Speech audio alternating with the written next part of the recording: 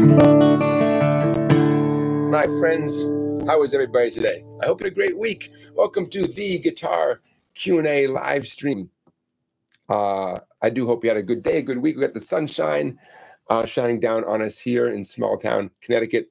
Hey, everybody. I think we're going to have a great show today. I have a plan, and I'm also dying to get to your questions. And we got one right off the bat. LR says, what's the significance of the name SongBike? It's a great question. Love songs, love bikes. There you go. I used to ride my little bicycle around town and deliver newspapers. I always had a little song humming in my head. And there you go. The rest is history. That is the significance of SongBike. I had to come up with some kind of name for what I do. And to be more musically specific, songs are what it's all about. That's what motivates me to get better at my instrument. And you might say, wait, everyone feels that way. I would disagree. Some people want to get good at their instrument just for the challenge of it, pure and simple. And that's a very cool thing. I like songs. I like the song, the art form of the song. I was just listening to Crazy Mama by, who did Crazy Mama? Who wrote that? You guys know who did it. Crazy Mama, written by one of my favorite guitar players. Who did that? I'm putting it in the chat now. J.J. Cale. Why am I bringing up Crazy Mama by J.J. Cale? Very short song.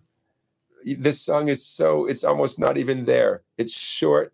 There's so little going on until you listen closely. What a great song. Fantastic guitar playing. But after the live stream, go and listen to J.J. Cale's Crazy Mama, and you'll kind of see what I'm talking about, where the song and the cool things that happen within the song are so awesome. But there's no intense, technically amazing guitar playing, although there's amazing guitar playing because it's so tasteful and so good. Anyways, songs. Time Surfing Alien. Hello. Val. Hello. Michael Fisher from Maine. Hello. You guys, I love it when you identify where you're watching or listening from. Scott Rhodes, hello. Chris Lloyd from Sweet Virginia. That would be awesome if that was the name of your town. I have a feeling that might not be the name of your town, but let's go with it. Sweet Virginia. Sounds good to me. So my friends, I want to answer any and all of your questions, so keep them coming in. Don't forget to put a few question marks in advance of your questions. I also want to share a bunch of things with you. Joseph Galasso says, did you ever see the video where Frank Zappa used a bicycle as a musical instrument? I believe I have seen that video. He's a very young guy, right? I believe he's clean shaven, and he's on, I want to say he's on one of those shows. It's a little bit before my time, like the Jack Benny show, something like that. And it's a clip from that. And I have seen that, yeah. Scott Rhodes says, Sweet Virginia has to be a song. Scott, it is. The Rolling Stones have that song, Sweet Virginia, right?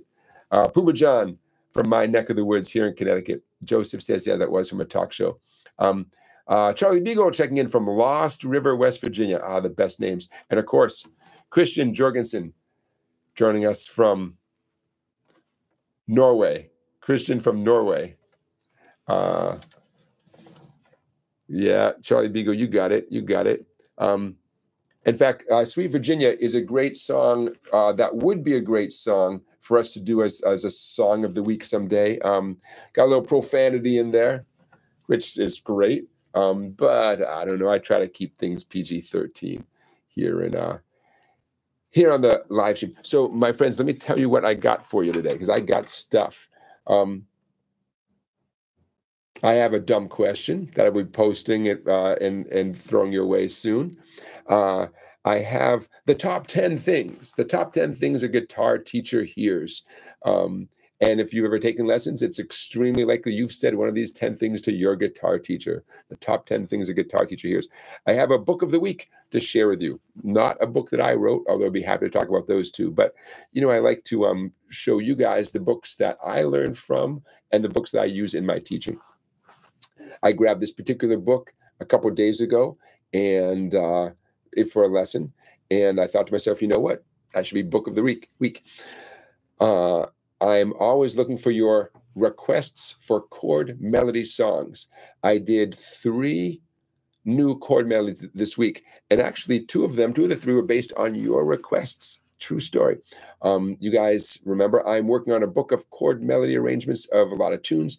And at this point, I'm up into the 20-something, probably about 24, 25 tunes. I'm going to end up with probably about 30. So in case you're curious, the chord melody arrangements that I did this week include Shenandoah by request and The Water is Wide by request. And I also did Make You Feel My Love, the Bob Dylan song that most people heard for the first time being sung by Adele. But Make You Feel My Love has been covered by Billy Joel, Garth Brooks, and a million other people. So I did a chord melody arrangement of Make You Feel My Love by Bob Dylan, and it came out great. I would love your input. So even if you've already thought of a tune, post another one in the chat today. I'm looking for tunes that are famous, slow, and have relatively easy chords. If you're not sure about the chords, post it anyways, but slow and famous, those two work. And your request might just end up in the book. So that's what's going on there. We, of course, have a play-along. We might even do 2 play-alongs tonight. We might, because tomorrow is, what's tomorrow? Sunday. But beyond being Sunday, tomorrow, March 17th, is what? St. Patrick's Day. So we have a couple of tunes tonight that hopefully we can get to both of them for St. Patrick's Day. I always love to throw a little local flavor your way. You guys are from Fort Collins, Colorado, like Randy. Deborah Cohn is from Tom Petty's hometown, which is Gainesville, Georgia. Is that right, Deborah? Gainesville, Georgia. There you go. Oh, I'm sorry, Gainesville, Florida. Winston from North Wales. Oh, Winston, the name of your town, Winston. I'm not going to go there because even if I tried, I've been fooled before by names by words in Welsh. So I'm not going to try. But Winston joining us for the first time from North Wales. Love it. That's awesome. Chris from Central New Jersey, in a New Jersey state of mind. Love it. San Jose, California. Okay, you guys are checking in. My fantasy would be a big map behind me, and the map is like lighting up, as people from around the globe, check in, right? Robert, little town north of Ontario. Love it. YouTube makes information available to me, such as the general demographics of who watches my YouTube videos and who's out there, and not surprisingly, we've got a bunch of people that are in the U.S. right now, a bunch of you, but yeah, Canada and different English-speaking places around the world. So let's go back to your questions. Music Fan knows where I can find them. That's right. Music Fan and Beginner Guitar Lessons are moderators. And you know what I like to do for our moderators? I like to throw them some wild applause like this. How about that right there? Let's hear for our moderators. There you go. That's why their names are blue and they have that little wrench next to their name. They're going to keep us all on the same line. Beginner Guitar Lessons, by the way, is suggesting a chord melody arrangement of Turn the Page. Ooh, that could be very cool. Is it a slow song? Yep. Famous song, definitely. Easy chords. Ooh. All right, man. That could be very cool. My wheels are turning. Matt from Los Angeles checking in. Okay, let's get to Doug's question. Doug says, there's only so much time for guitar practice. It seems we can work on techniques and theory and not learn songs. Would you recommend learning songs as a focus? Yes, although some people are the exact opposite. Some people say they learn, song. That's their focus. And they readily admit they know nothing about music theory and they don't do technical stuff like scales, arpeggios, or picking exercises. So the answer, using songs as a focus, is a great idea. In a perfect world, you would have both. You would learn some music theory about what it means when someone says this song is a 1-4-5, and as you learn the music theory behind those nicknames, a 1 chord, a 4 chord, and a 5 chord, You also are learning to play some of your favorite songs that happen to be 1-4-5 songs. In fact, we have some 1-4-5s. Our play-alongs tonight are going to be 1-4-5 songs. So in a perfect world, everything is integrated, because it is integrated, meaning every song has music theory behind it. Every song involves some sort of technical skill, right? But that doesn't mean we always approach it that way. So Doug, I do recommend learning songs as a focus, but you got to choose wisely. Well, you play any song you want. You don't have to choose wisely. Have fun with it. But certain songs will confirm your skills, and that's a good thing, right? Say you're great at D, G, and A, and you're doing, a certain strum pattern that you're good at, and you learn a few more songs that are D, G, and A with that strum pattern. Awesome. That's confirming your skills, which is great. You put in all that work to one tune. It'd be nice to learn 10 more tunes that are essentially the same. But then there are songs that push us, that force you to do that bar chord or that B7 chord or B minor chord.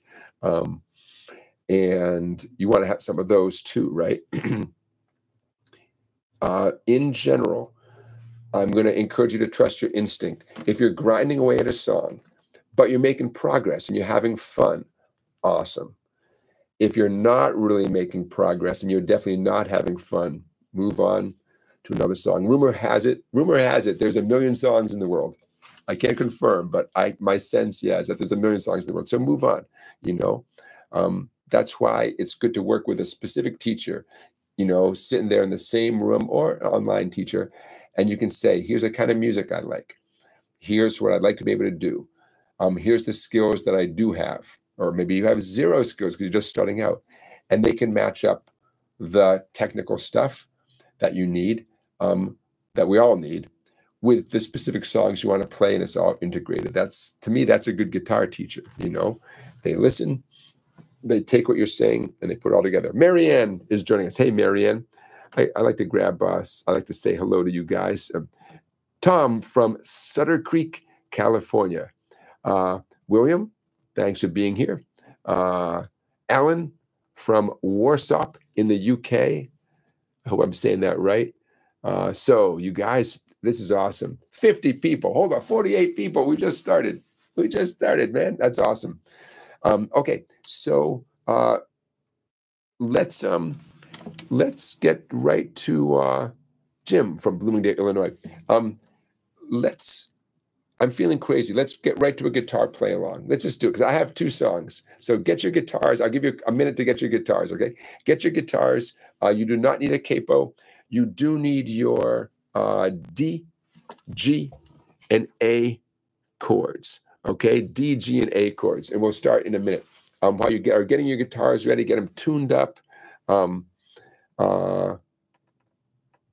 Let's talk about the music theory behind, we have a chord family of the night, as Stephen Mannion suggested way back in the day. The chord family of the night is D, G, and A. So let's talk a little bit about that as a chord family, and then we will get into the song that uses D, G, and A. So let's plan on doing 2 play-alongs tonight. Both of them are going to be Irish tunes. And they both are going to have a lot in common. For instance, they're both going to use D, G, and A. Okay, so why are D, G, and A, why do they sound good together? Why do they show up so much together? And why are they known as a 1-4-5 combination? Okay, it all starts with a major scale. Every time, every conversation about music theory, it all goes back to major scales. If you're stuck on, if you're traveling for business, and you want to do something on the plane and in the airport, learn everything you can about a major scale in general, and then about the major scales that are out there. Okay. We're about to play a song in a moment in the key of D. Not surprisingly, the D chord is at the heart of the song, and it's nicknamed the 1 chord. We're in the key of D. D is known as the 1 chord. The melody of the song that I'm going to sing the melody is made up of notes from the D major scale. to the best of my ability, I'm not going to sing a single note that's not in the D major scale. You know, if I do, guess what? I'll be singing off key, right?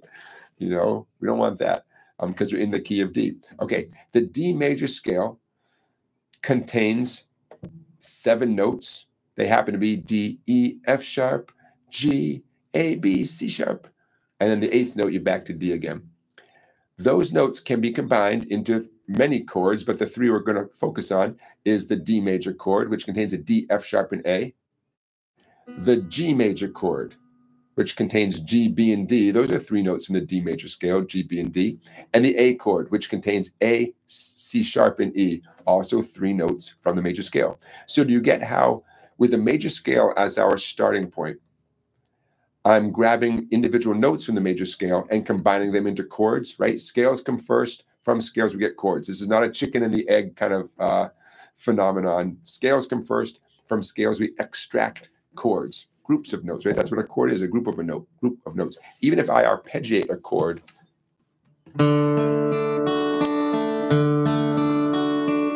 I'm still playing a D chord. I'm just playing the notes individually. But your ear reassembles all of that and recognizes it's a D major chord.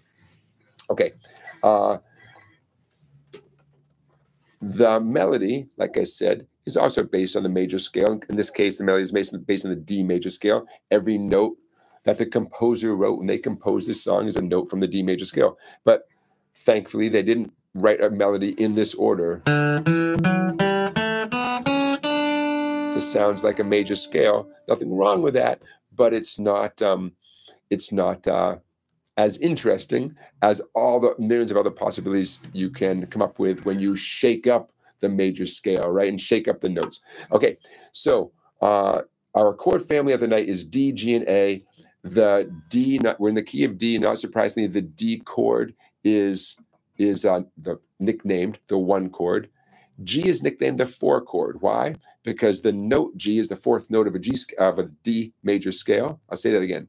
The G note is the 4th note of a D major scale. So we nickname G the 4 chord in this context.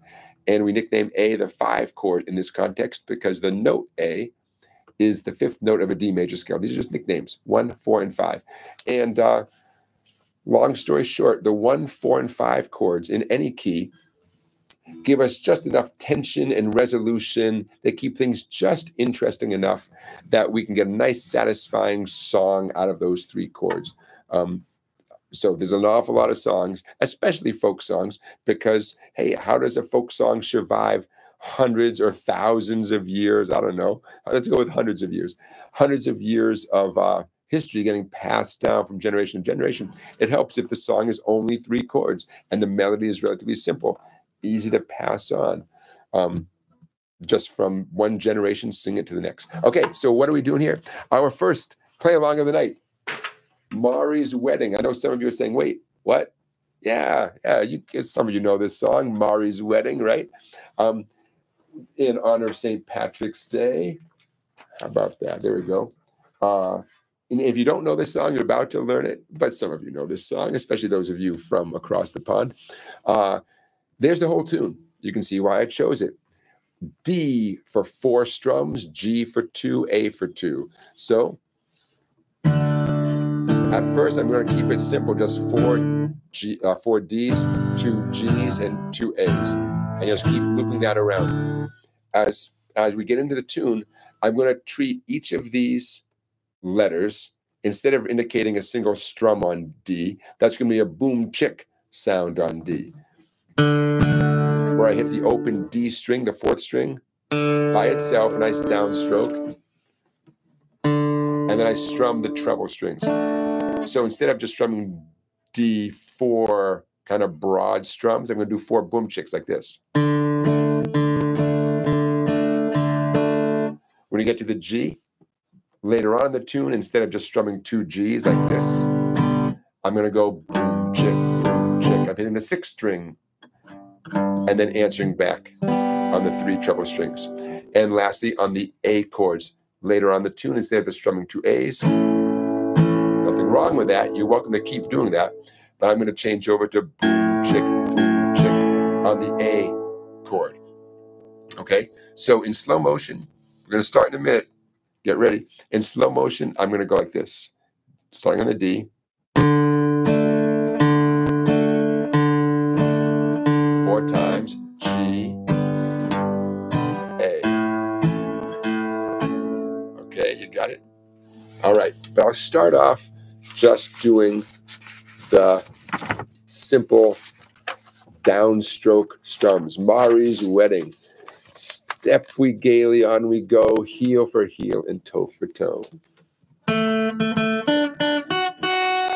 In case you are looking for the melody of this tune, grab your D chord. The melody, it's always good to know how the melody begins, right? Especially if you're the one who's going to be singing the tune a week from now, right? Anyone who grabs a D chord, the melody is waiting for you right there. The first lyric is step we gaily, on we go. Okay, check it out. The step we gay, that's 3rd string, G string, 2nd fret. Step we gaily on. The Leon, that's what you do with the ring finger. That's the melody note there, 2nd string, 3rd fret. And then we go, that's the middle finger note, 1st string, 2nd fret. Step we gaily, on we go. Hey, the whole melody, the first handful of notes of the melody are right there. Literally, they are part of the D chord. Okay, so let's see the best way to do this. You ready to go?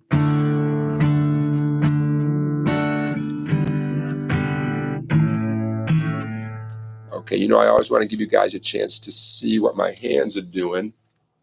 Someday I'll work this out just right. Of course, I don't want you to lose track of the chords. Of course, memorizing, of all the songs out there in the world, relatively easy song to memorize, right? 4 beats of a D, 2 beats of G, 2 beats of A. You know, what if I have an idea? I'm going to crank this up high. Oh, look at that. Are we still in the shot? Yeah, we're in the shot, man. We got that. I'm going to take this away. I know they're going to fall over anyways. Okay, now we're cooking. La la la. Okay. How about if I go through it one time and then I start singing the second time around? You ready? 4 Ds, 2 Gs, 2 As. 2, 3, 4.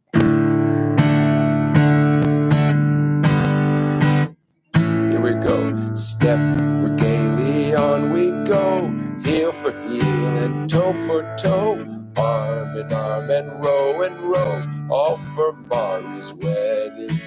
Over hills and up and down, myrtle green and black and brown, past the shillings through the town, all for the sake of Mairi. Step gaily, on we go, heel for heel, toe for toe, arm in arm and row, all for Mairi's wedding. Redder cheeks as rowans are, brighter eyes as any star.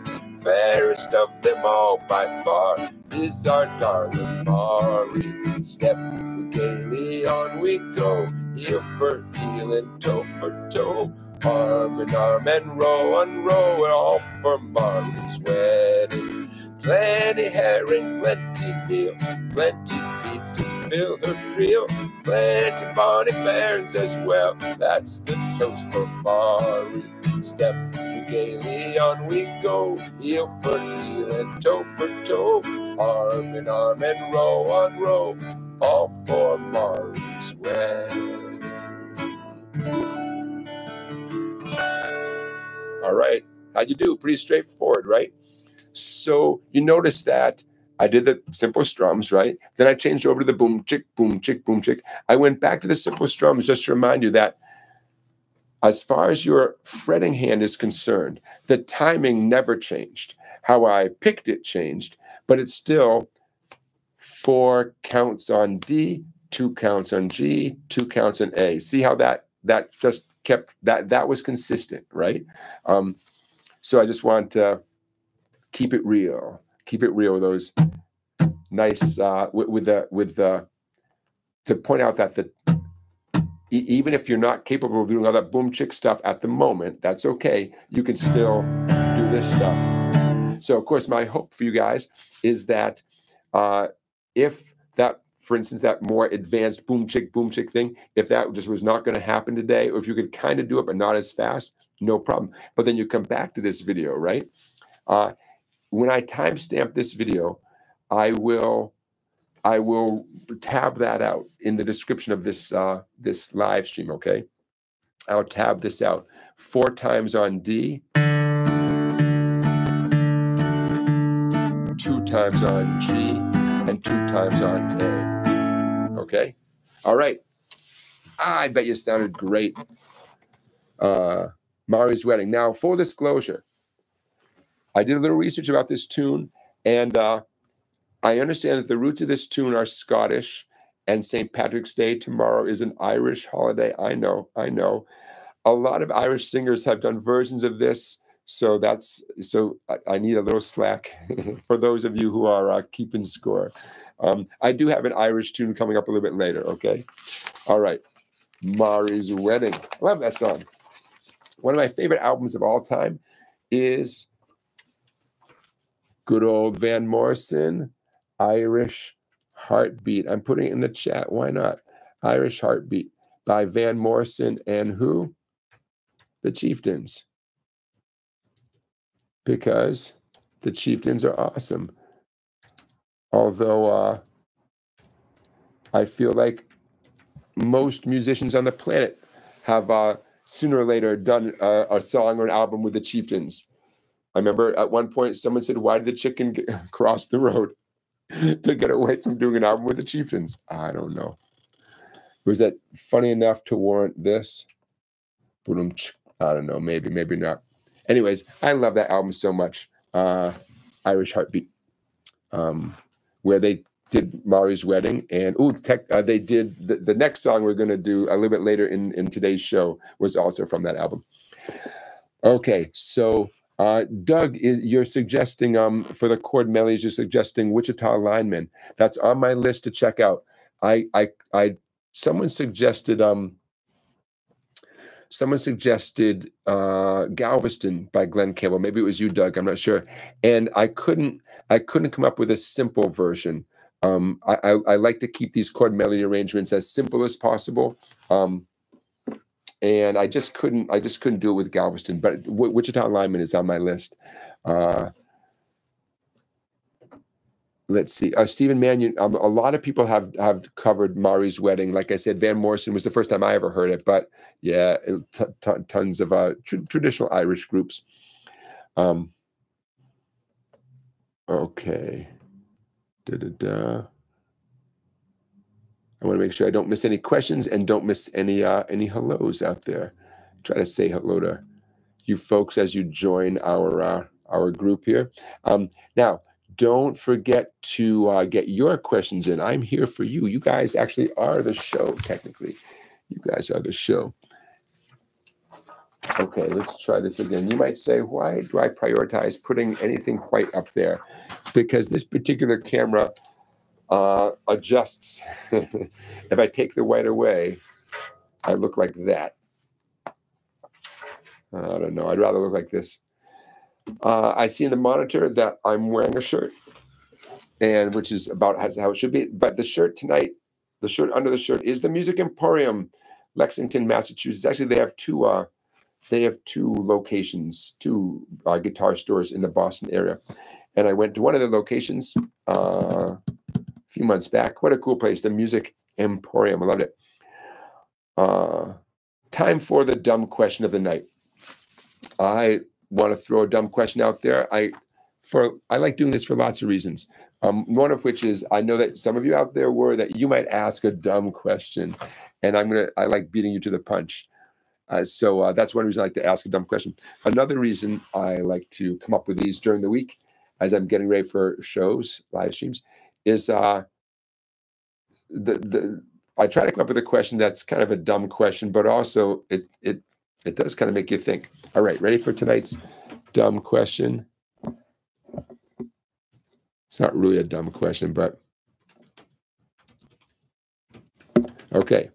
How do people play the guitar without looking? How? I mean, how is that even a thing? How do you play the guitar without looking? I do it. I bet you have done it. Maybe you do it all the time, but I bet you have done it at certain points, depending on what you've done. And of course, the history of the guitar is full of fantastic, legendary players who are blind. You know, they do it. How do people do it? How do you play the guitar without looking? I don't know. You know, practice, practice, practice. That's part of it. You know, it's part of it. If you're like me and a lot of my students, you find yourself playing the guitar with your eyes focused on one hand, and you might lose track of the fact that the other hand, you're not looking at it, and then you think about it and you mess up, right? But yeah, I know you guys are talking about muscle memory. And I'm a big fan of muscle memory, and yet, geez, how do you explain that? You know, in I mean, I believe me, I know what muscle memory is, but well, I know what I want to believe it is. I have no idea what's going on in my little brain. I just call it muscle memory, right? But to play the guitar without looking, you know, what if someone never had eyesight to begin with? I don't know. It's a dumb question, I know, but I want to put it out there. How do you do it playing without looking? Yeah, Chris Lloyd is making a good point. Once you stand up with your guitar, you know, presumably with a strap on, then everything, change your whole reference, right? And then pretty quickly, you have to, I don't know, you can still crane your neck and look at stuff, but it yeah, it definitely changes your perspective. So something to think about. You know, is it just, oh, you play a lot? Yeah, but you're doing all these fine motor skills without even looking. And as you get better and better, you can do some pretty sophisticated stuff. I've surprised myself, not on a daily basis, but there have definitely been times I think, oh man, how did I just jump up from 2 to 9 without looking? You know, I mean, and 9 was my goal, you know, and like, wait, how did I just do that? You know, trust me, it doesn't happen often enough.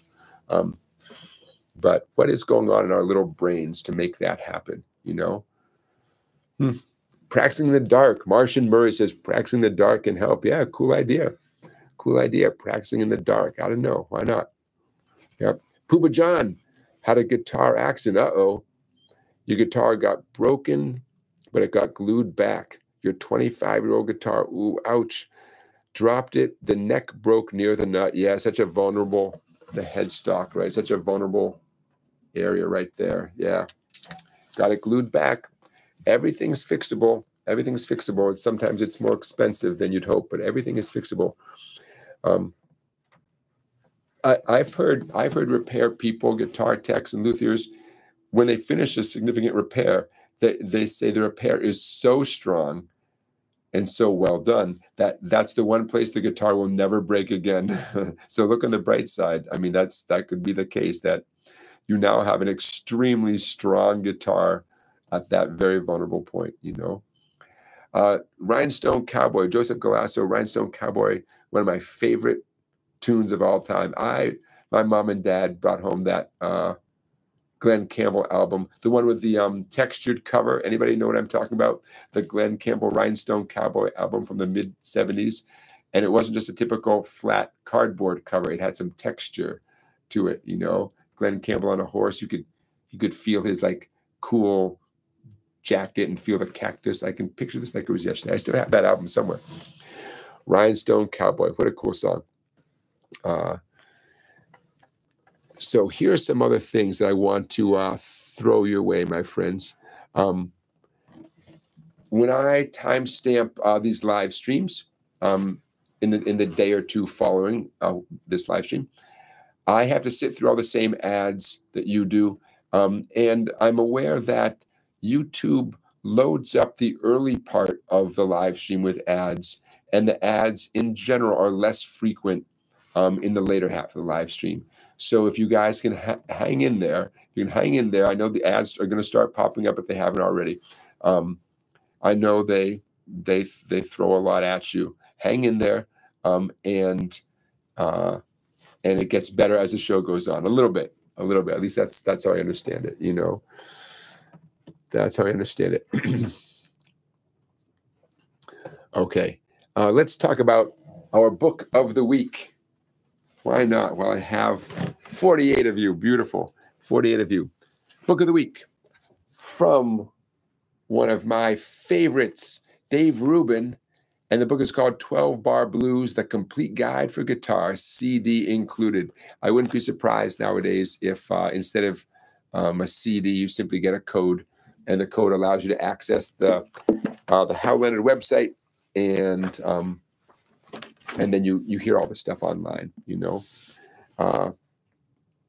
So why did I pick this book? Well, number one, anything by Dave Rubin.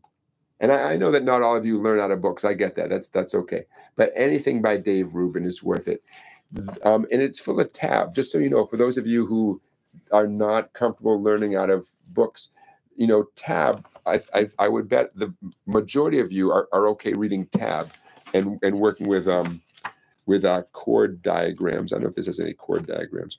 But don't be, as long as you can read tab, don't be totally, you know, concerned that a book that you won't get anything out of a book like this. You drop your 16 or 20 bucks and say, why would I waste my money? I don't learn out of books. Because tab is tab, right?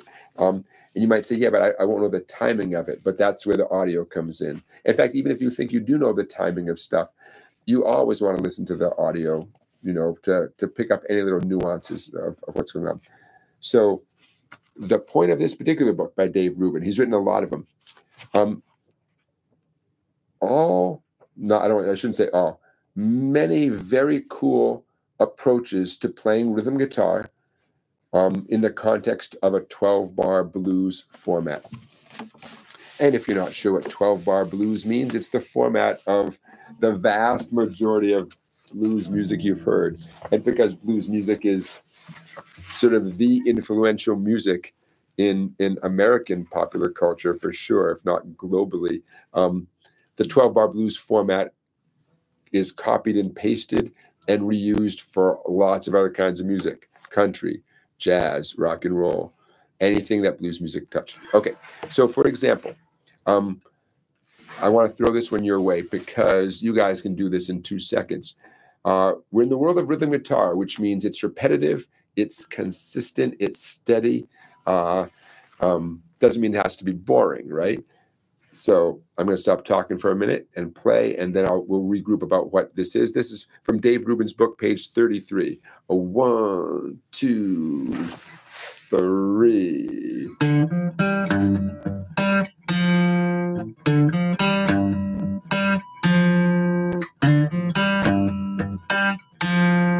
Okay, repetitive, insistent, steady, right? No chords. Rhythm guitar doesn't have to involve chords. What I was doing there reflected the notes in general of a G7 chord, not necessarily G7 the way we all strum it, you know, that G7. But remember, all the word chord means is a collection of notes. And what you do with those notes is up to you. So, okay, so this is from a chapter of the book called Riff Blues, because it's a riff that you repeat over again with variations. There's going to be some variations as you go through the page.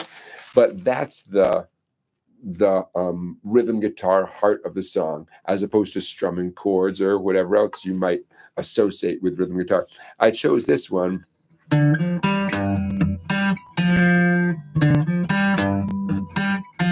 because it's kind of straightforward and easy. I mean, it's one note at a time, right? I don't know if he mentions this, but I'll tell you right now that I was fretting, you might have noticed I was fretting the 6th string with my thumb. My left hand thumb is just reaching over and grabbing that, because why not?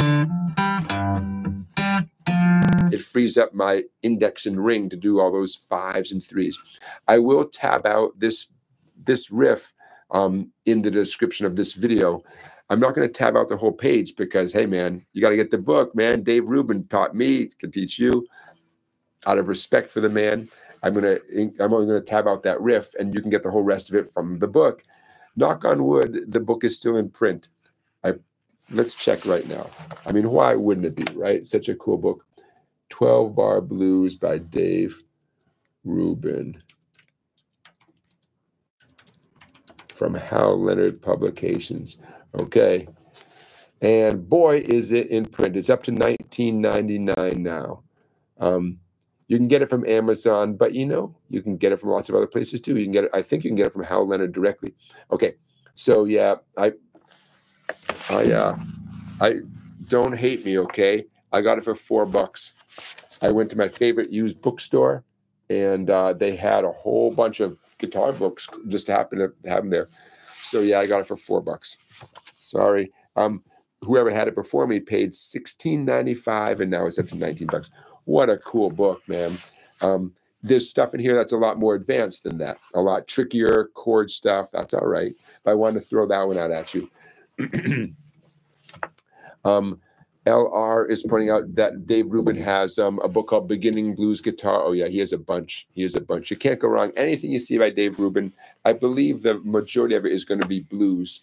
But anything by him, I recommend. And if you find something by him that's not blues, get that too, man. Anything. And I'll say it one more time. Don't think to yourself, I can't read music. Why would I buy a book? As long as you can read tab, everything in this book is written out in tab. And the audio will help you with the timing. You know, you're all set.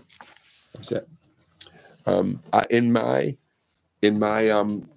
guitar book collection, I think Dave Rubin is without a doubt one of the most represented authors on my bookshelf.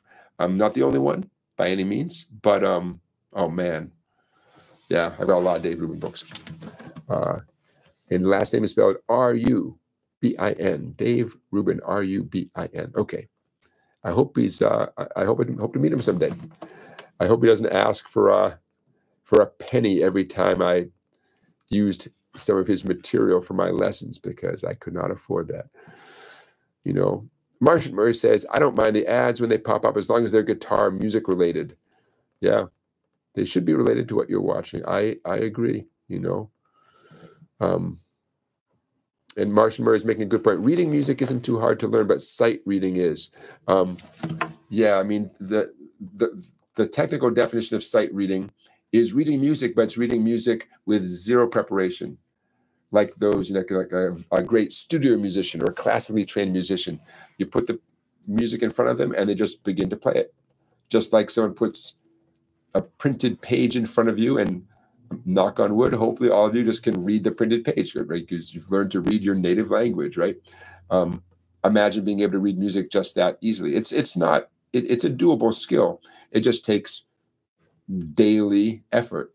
But there's reading music, like Martian Murray is saying, and then there's reading it and playing it correctly right away on your first try. And that's a next level kind of skill. Joseph Colasso is pointing out that Jose Feliciano was blind as well. Okay, Doug, I see your question. Doug says, Jonathan, I've been trying to incorporate triads to spice up my playing. Yeah. Let me just make sure I understand your question here. Yep. Well, triads, let me tell you what, when I hear the word triad, to me a triad is a major or minor chord. It's just another way of saying a major or minor chord. So when I grab a D, I could call that a D major triad. The word triad to me always seems kind of redundant. It seems very academic. So I just called it a D chord, but triad meaning a 3-note chord. So when you say you want to incorporate triads to spice up your playing, you might be using, clarify that for me, because you might be using that in a different way. Maybe you mean playing like the individual notes, like what I would call an arpeggio. So like here's a D arpeggio. I'm going to play like this, like.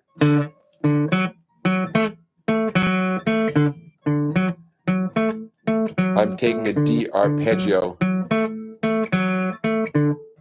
and giving it a certain kind of classic sound. So you could, like, maybe that's what you mean when you say triad, because that for sure is a great alternative. In fact, it's an important alternative. When someone says, "Oh, the song starts on D," and we all grab a D chord and we assume we're going to start strumming a D chord. Well, the song starts off, and maybe a D chord works, but that's not what you're expected to do. Maybe you're expected to do an arpeggio pattern based on the notes from a D chord, which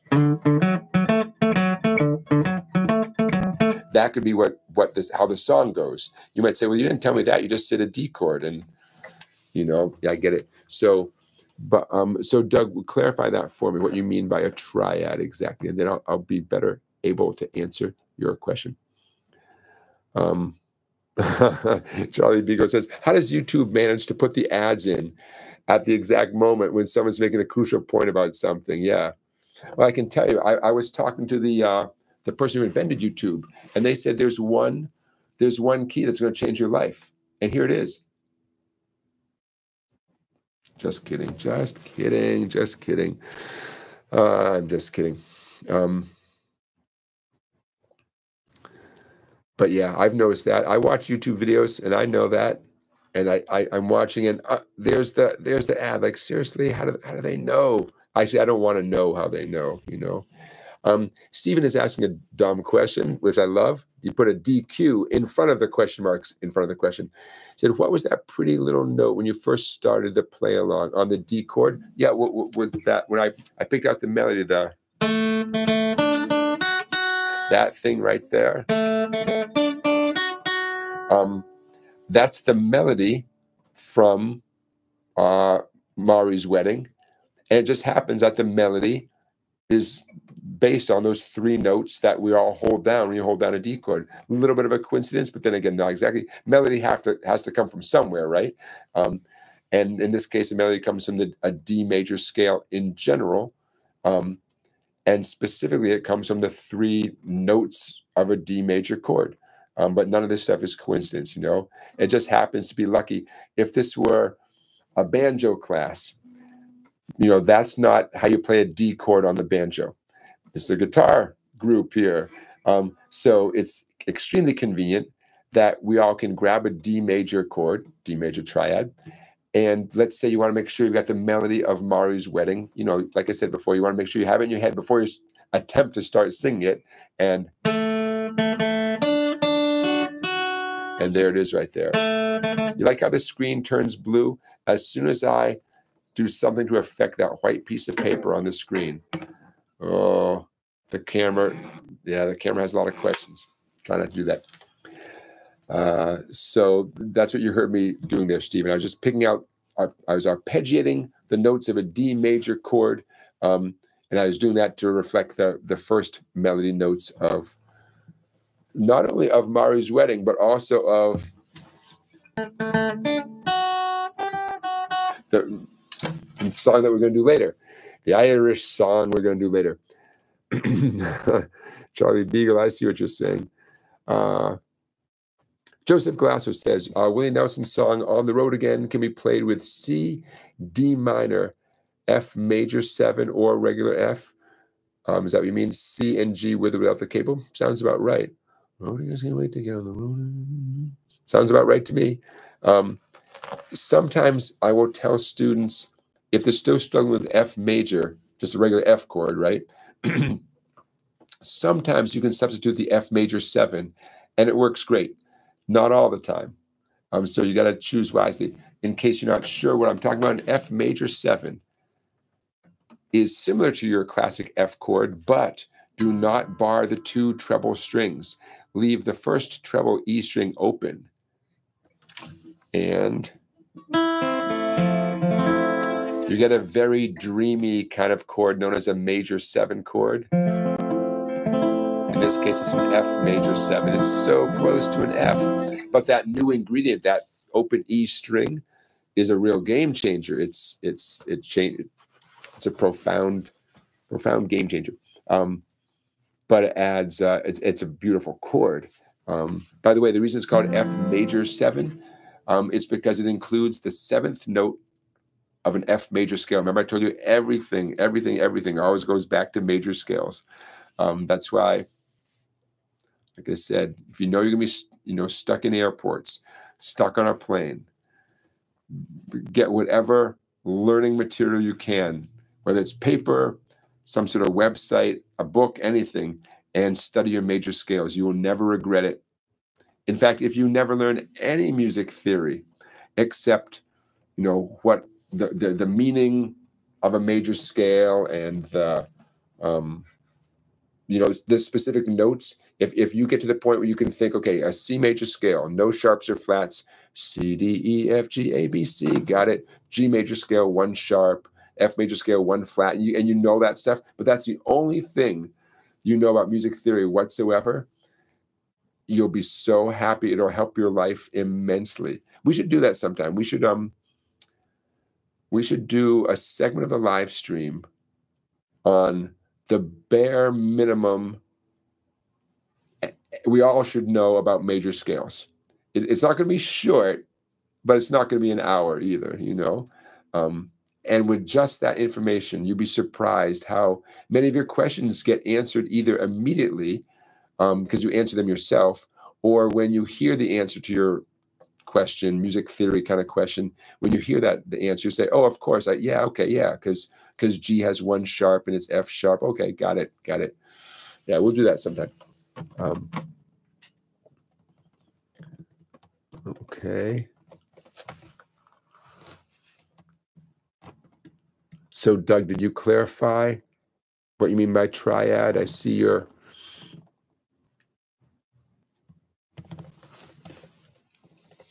question. I want to answer your question, but I need you to ask it again. Okay. Sometimes I need a second at bat, so to speak. Hey, speaking of at bats, beginner guitar lessons. Why don't you let folks know about your YouTube channel? Beginner guitar lessons is more than just a guitar player. He has another passion, which I can relate to very well, and that passion is baseball cards. Hey, Chris Lloyd, thank you so much for your super chat. Chris Lloyd is making this show happen today. Thank you, Chris. This is a free live stream. It's going to continue to be a free live stream, but when you do a super chat, like Chris Lloyd did, it helps pay for stuff. When that light bulb right there burns out, and it's going to burn out, new batteries for this microphone. They're not going to last forever, especially if I leave it on by mistake. We got costs, my friends. We got costs. So I appreciate that, Chris. Thank you. Oh, don't forget, everybody. I'll get back to beginner guitar lessons in 1 second. At the beginning of the chat, and also right now, I'm putting in the Sweetwater affiliate link. If you need to buy something, why not buy from Sweetwater? And if you're going to buy it from Sweetwater, why not do it through that link right there? The link I put in the chat, I also put in the description of every live stream video, known as an affiliate link. When you use that link, even just to browse and look around on Sweetwater, Sweetwater knows that I sent you there. And then if the day comes and you buy something from Sweetwater, Sweetwater sends a little bit of their profits to support what we do here. Then Sweetwater is the one paying for the new batteries in the microphone, and new light bulb, and that kind of stuff. So Beginner Guitar Lessons has a baseball card channel. So check that out in the chat right there. Cutting Cards, CUTTINCARDS, Cutting Cards. He's posting about it in the chat right there. Stephen Mannion, thank you for your super chat as well. I appreciate that. Baseball. I was a baseball card kid, man. Oh, but my parents wouldn't let me chew the gum, which now I thank them for that. Who knows what kind of like carcinogens would have been like rolling around my tongue. But, you know, it was still worth it, man, to get that pack of cards. And even if you couldn't have the gum, I got it. Put the gum in the trash, I got it. But, oh, man, nothing like that. You know, remember in Charlie and the Chocolate Factory, right? Opening up that candy bar, hoping you're going to get that golden ticket, right? The next best thing is opening up a pack of cards and getting a Red Sox player. Oh, man. Oh, man. I grew up outside of Boston, and it was like a miracle if you got a single Red Sox card out of 4, 5, 6 packs. Holy cow. But a lot of good memories with baseball cards. Lots. And some of them, I mean, some names are still in my brain. If I sit and think about it, I get some names of of players that I had their baseball cards, and some of them I can even picture like their image on the card. And then year by year, they would change the look of the card, right? Oh, good times, good times. Every once in a while, word would get out. And this is before we could text, right? This is like, it had to be literally word of mouth. The word would get out that the dude at the convenience store, maybe was on vacation, and some other joker was running the place, and they were undercharging for baseball cards. So instead of, like, let's say baseball cards were a pack of cards for a quarter, maybe, some guy thought it was 10 cents. Oh man. In hindsight, he probably just felt for kids rolling in there with, 62 cents and would make, but at the time we thought we gotta, we made haste, man. We made haste to get down to that convenience store to get those cards for a dime a pack. As long as that guy was the one, if he's selling them, man, it's what could you say? Little hoodlums, we're little hoodlums. We hustled down there and bought as many as we could for a dime a pack. Anyways, so beginner guitar lessons, when I saw that you had that channel, it brought back a whole bunch of memories. Hey, Bruce and Byron in Sydney, Australia. Did the show start an hour early? It did not, but Bruce, daylight savings time. Is this not an Australian thing? Daylight savings time. So we started on time, but we also changed our clocks here in the U.S. We changed our clocks last Sunday, so it might seem like we started in a different time. I don't know. You don't do daylight savings time in Australia? Good for you. It's a hot mess, man. Daylight savings time is a hot mess. Okay, let's get back to the guitar. As I wait for your questions to come in, I am not at a loss for words. Here's something I want to throw at you.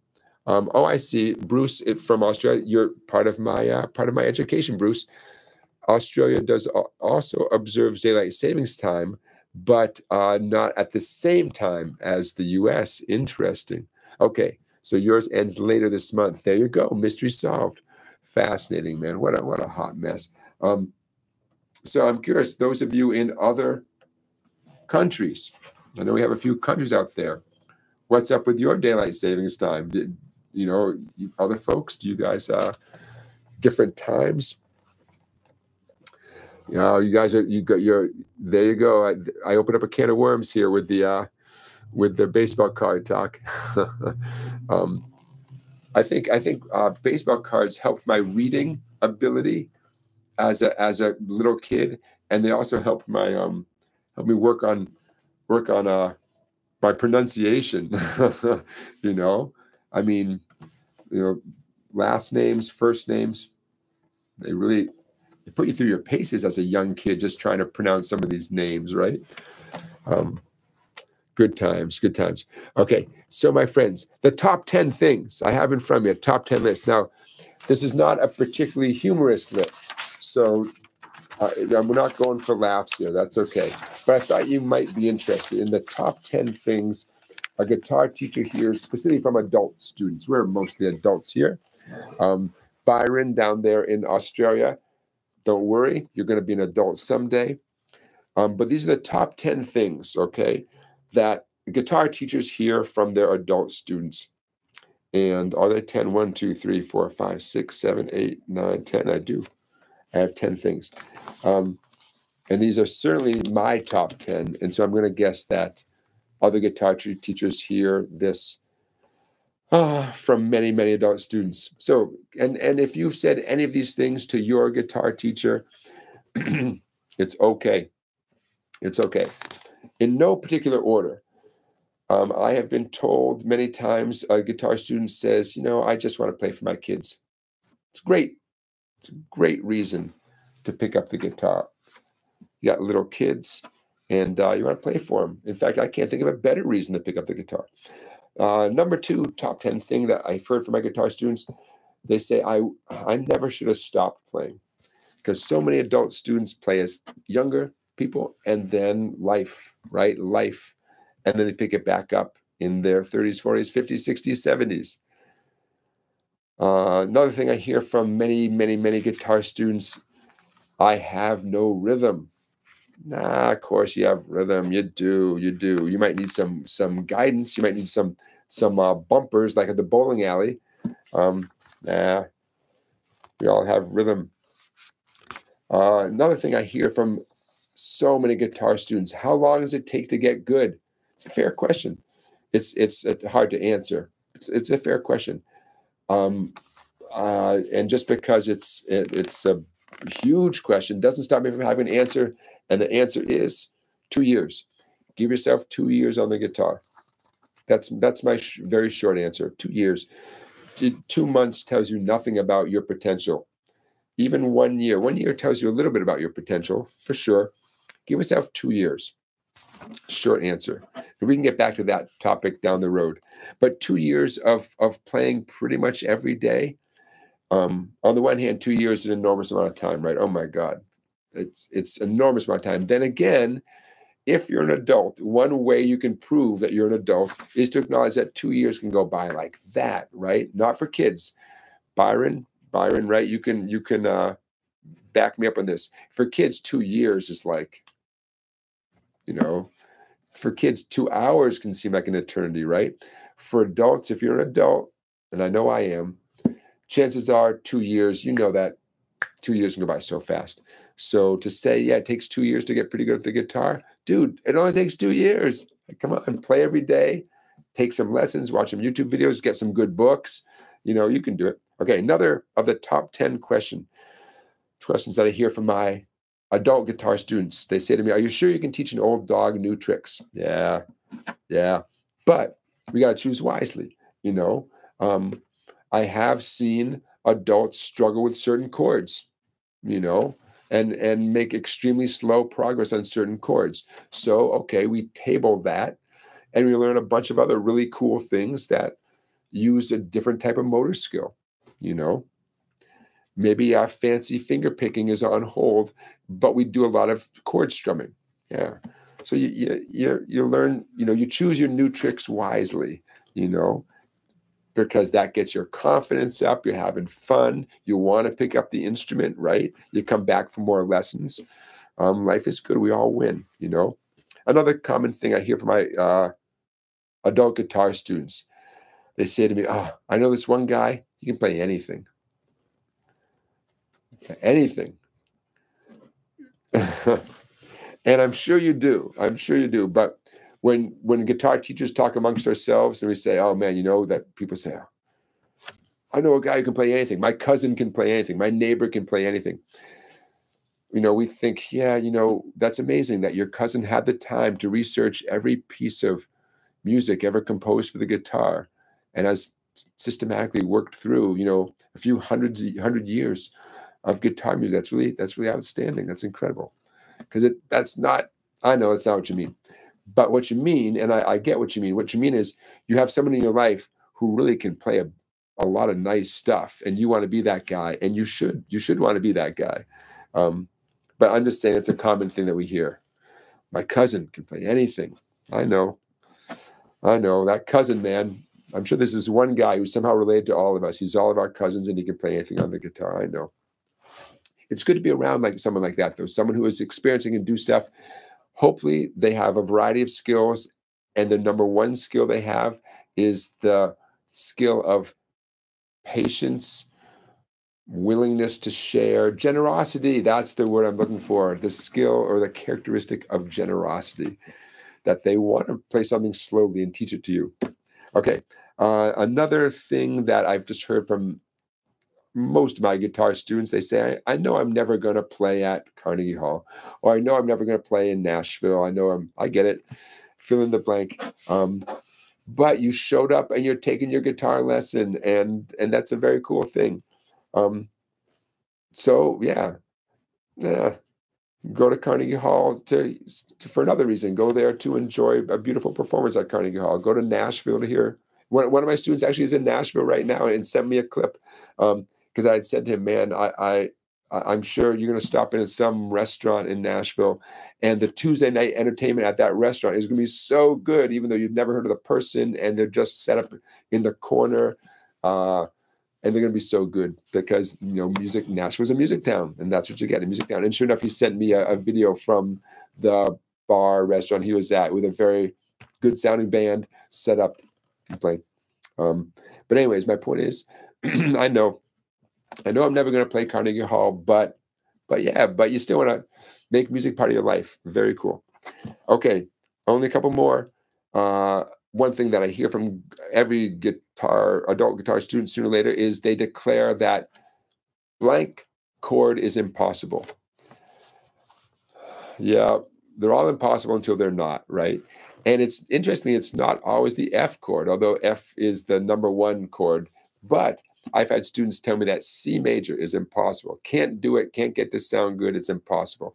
I've had students tell me that my G chord, for lack of a better name, the G major chord with the middle ring and pinky. I've had students tell me I've been doing it for 4 days and it is definitely impossible.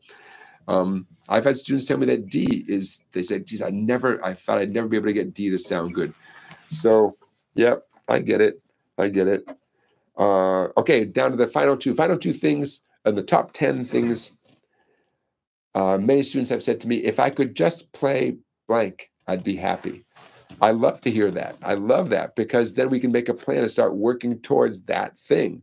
And very often it's a pretty modest thing. It's a chord strumming song. You know, if I could just play, you know, something from Tom Petty, or if I could just play, I don't know, like a nice little instrumental tune. But very often when a student says that to me, I'm pleasantly surprised at how reasonable the song is. Yep, nothing wrong with that. You know, okay. And the final one, I saved this for last because it's one of my favorites. Thankfully, I do not hear this from every guitar student, adult guitar student. I've heard it from a couple of students over the years. I've taught since 1992. And so, unfortunately, I've only heard this question a couple of times. But I've had both adults and kids look at me and say, so do you have like another job? Or let's give that a... There we go. I can tell you how that makes me feel. It makes me feel like, right? That's how it makes me feel. Like, what does that mean? Do you have another job? I don't know. Although, as my wife put it, I've never had a real job. I get that. Sorry, sweetie. It's just one of the funniest things my wife is a funny woman, but that's one of my favorite funny things that she said. And I don't think she was trying to be funny. It was in the context of a conversation about work and unemployment. The sound effects are not working. Are you kidding me? Oh, come on. You didn't hear any sound effects? You didn't hear that trombone? No, is it too quiet? Well, I don't know. It's supposed to be working. Oh, no. No, let's not worry about the sound effects now. Oh, well. Yeah. So she has a point. Never had a real job. I don't know. But the times that I've been asked that, I have been somewhat speechless. Do you have another job? No, this is what this is what you get, man. Although, to be fair, occasionally in the past 32 years, occasionally I've had small side jobs because I moved from one place to another place and had to pick up a gig, you know, to pick up a gig to pay the bills until my student level, you know, was enough. In fact, that's how I met my wife.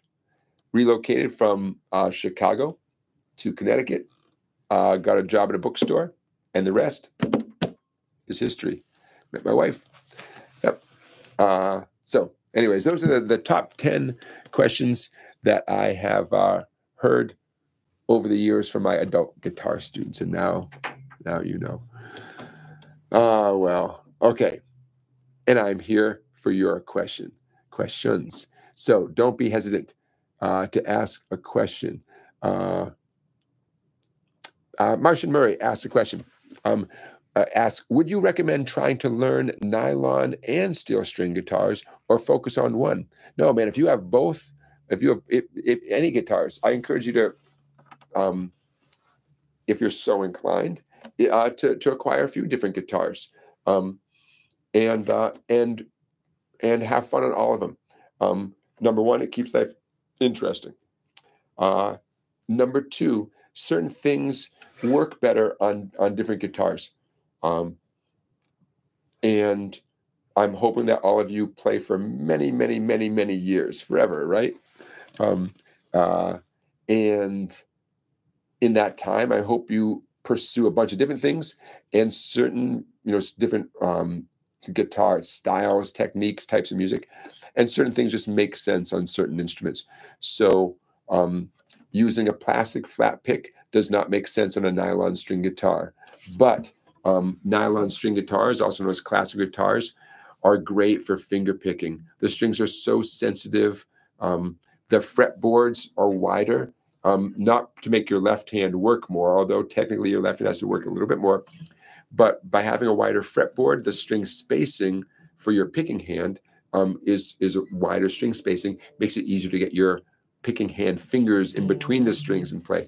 And finger picking on a nylon string guitar, or like actually pursuing classical guitar on a nylon string guitar, so beautiful, just beautiful. I hope all of you listen to a little bit of classical guitar as part of your diet of guitar music. Some of you might listen to it all the time, but man, whether listening to it or just as good, watching videos of anybody playing beautiful classical music on nylon string guitar are very inspiring and beautiful. So Martian Murray, getting back to your question, but if you play, hey, Bruce, thank you for your super chat. You guys, I really appreciate this. Bruce made a super chat. And you can do the same thing in case you haven't figured out that $ at the bottom of the live stream, at the bottom of the chat. Hey, for those of you who want to support the channel, the super chat is simply one way to do it. You can head over to my website and buy yourself an ebook or a regular book. And you'll definitely be supporting our community here, and you'll be getting something from it. Ooh, and don't forget, I'm going to get back to talking about nylon string guitars in a second. My free blues guide. In fact, I want to make sure that I remind you guys about my free blues guide. A lot of you know what I'm talking about. A lot of you have the free blues guide. Hold on here. Okay. So to finish off these thoughts, if any of you all are lucky enough to have multiple guitars, or there's one on your horizon, or you might inherit one or something, or your neighbor is done with it or whatever. Oh yeah, grab it and look into what that guitar does best. And then pursue that on that guitar, definitely. On a more general note, it's, say you sit down to practice and you've got a few minutes, you're going to practice something. I will always have the goal to motivate you guys to turn a 10-minute practice session into a 20-minute practice session. And one way to do that is to do 10 minutes on one guitar, grab your second guitar, and do the same thing on that guitar. Why? I want to see how it feels, see what happens, for the fun of it, for the novelty of it. But there goes another 5-10 minutes, or more, right? So yeah, I'm always going to encourage you to keep a second guitar handy. And we haven't even started talking about the idea of keeping one guitar in a different tuning, and so you can pursue that. Oh, so much good stuff. LR is asking, am I a volunteer firefighter? I was a volunteer firefighter for 8 years. And because I moved from one town to another town, I had to leave that particular department. And frankly, I got so busy with music, as these live streams take up more of my time, preparing, and just videos and books and stuff like that. I just don't have the time. So I did my 8 years as a volunteer firefighter. For those of you who know how it works, I took my Fire 1 course. in my hazmat course. I took my Fire 2 course. I got cross-trained as an EMT. So I served as an EMT for 4 years during the pandemic. So that kept things interesting. I was that person all zipped up with, like you wouldn't even know it was me inside because all you can see is my little eyes. So I did 8 years as a volunteer firefighter and 4 years as an EMT. Those of you who are first responders, thank you for your service. And those of you who have first responders in your life or in your family, thank you for supporting them. Whether they're volunteer or a paid responder, it's tough, man. It's tough. But it's also rewarding. So for those of you who are considering being, especially if you live in a town with a volunteer fire department, dude, such an interesting way to spend, time is being involved in the volunteer fire department. Wow.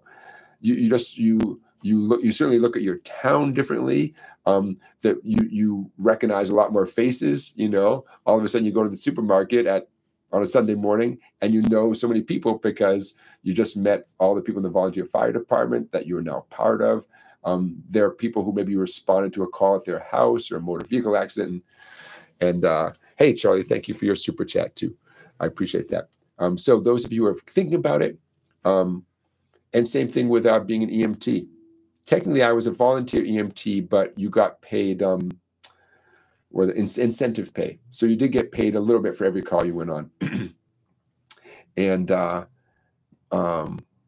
that's, that's being an EMT is its own challenge. But very rewarding, very rewarding. And I feel like I did my tour of duty and now I just, long story short is I find it difficult when anything in my life infringes on the musical part of my life. It becomes hard for me to juggle the two. And when an EMT shows up at your house, you don't want them to be thinking about guitar in the back of their mind. You want them to really be focused on, the piece of food you're choking on. So I did my tour of duty, and now it's good to be back with doing music full time. Charlie Bigo says I couldn't deal with dead bodies. Well, you do. You find a way, man. You find a way. Yeah. Okay. Chris Creates has a question. What do you say to a student who claims to play the lesson material better at home, but flubs everything in front of you? Oh, I am so glad you brought this up. That if I were to add one more thing to the list, maybe I didn't put this on the list because I don't know, maybe it was too obvious. I couldn't see the forest for the trees.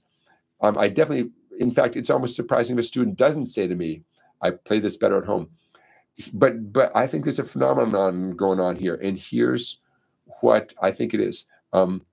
First of all, it's very clear to me as a teacher, when a student has practiced and they know the material, they might not be great at it, but they clearly have been putting in the time. They know what their job is, because most of my teaching is with printed material. So we're looking at a music stand and they're reading the music on the music stand, and they're not squinting at the music. They're not trying to decipher hieroglyphics. They know what the paper says. They just haven't mastered the skills yet. That's very easy to see. When a student is squinting at it like they've never seen it before, pretty clear they haven't practiced. But here's the phenomenon I'm talking about. And it took me a few years before I finally came up with this theory.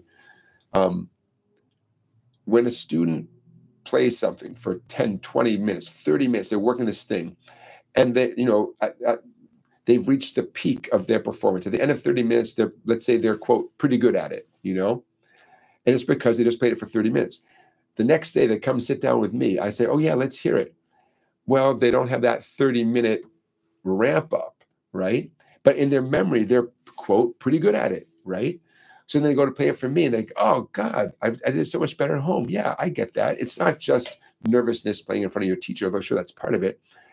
If you don't have that ramp up, that warm up, that, 20 or 30 minutes that you did last night when you worked on it, and when I hear myself say it, of course, it's really well, it's so obvious, you know. But my point is, the student has the memory of their peak performance.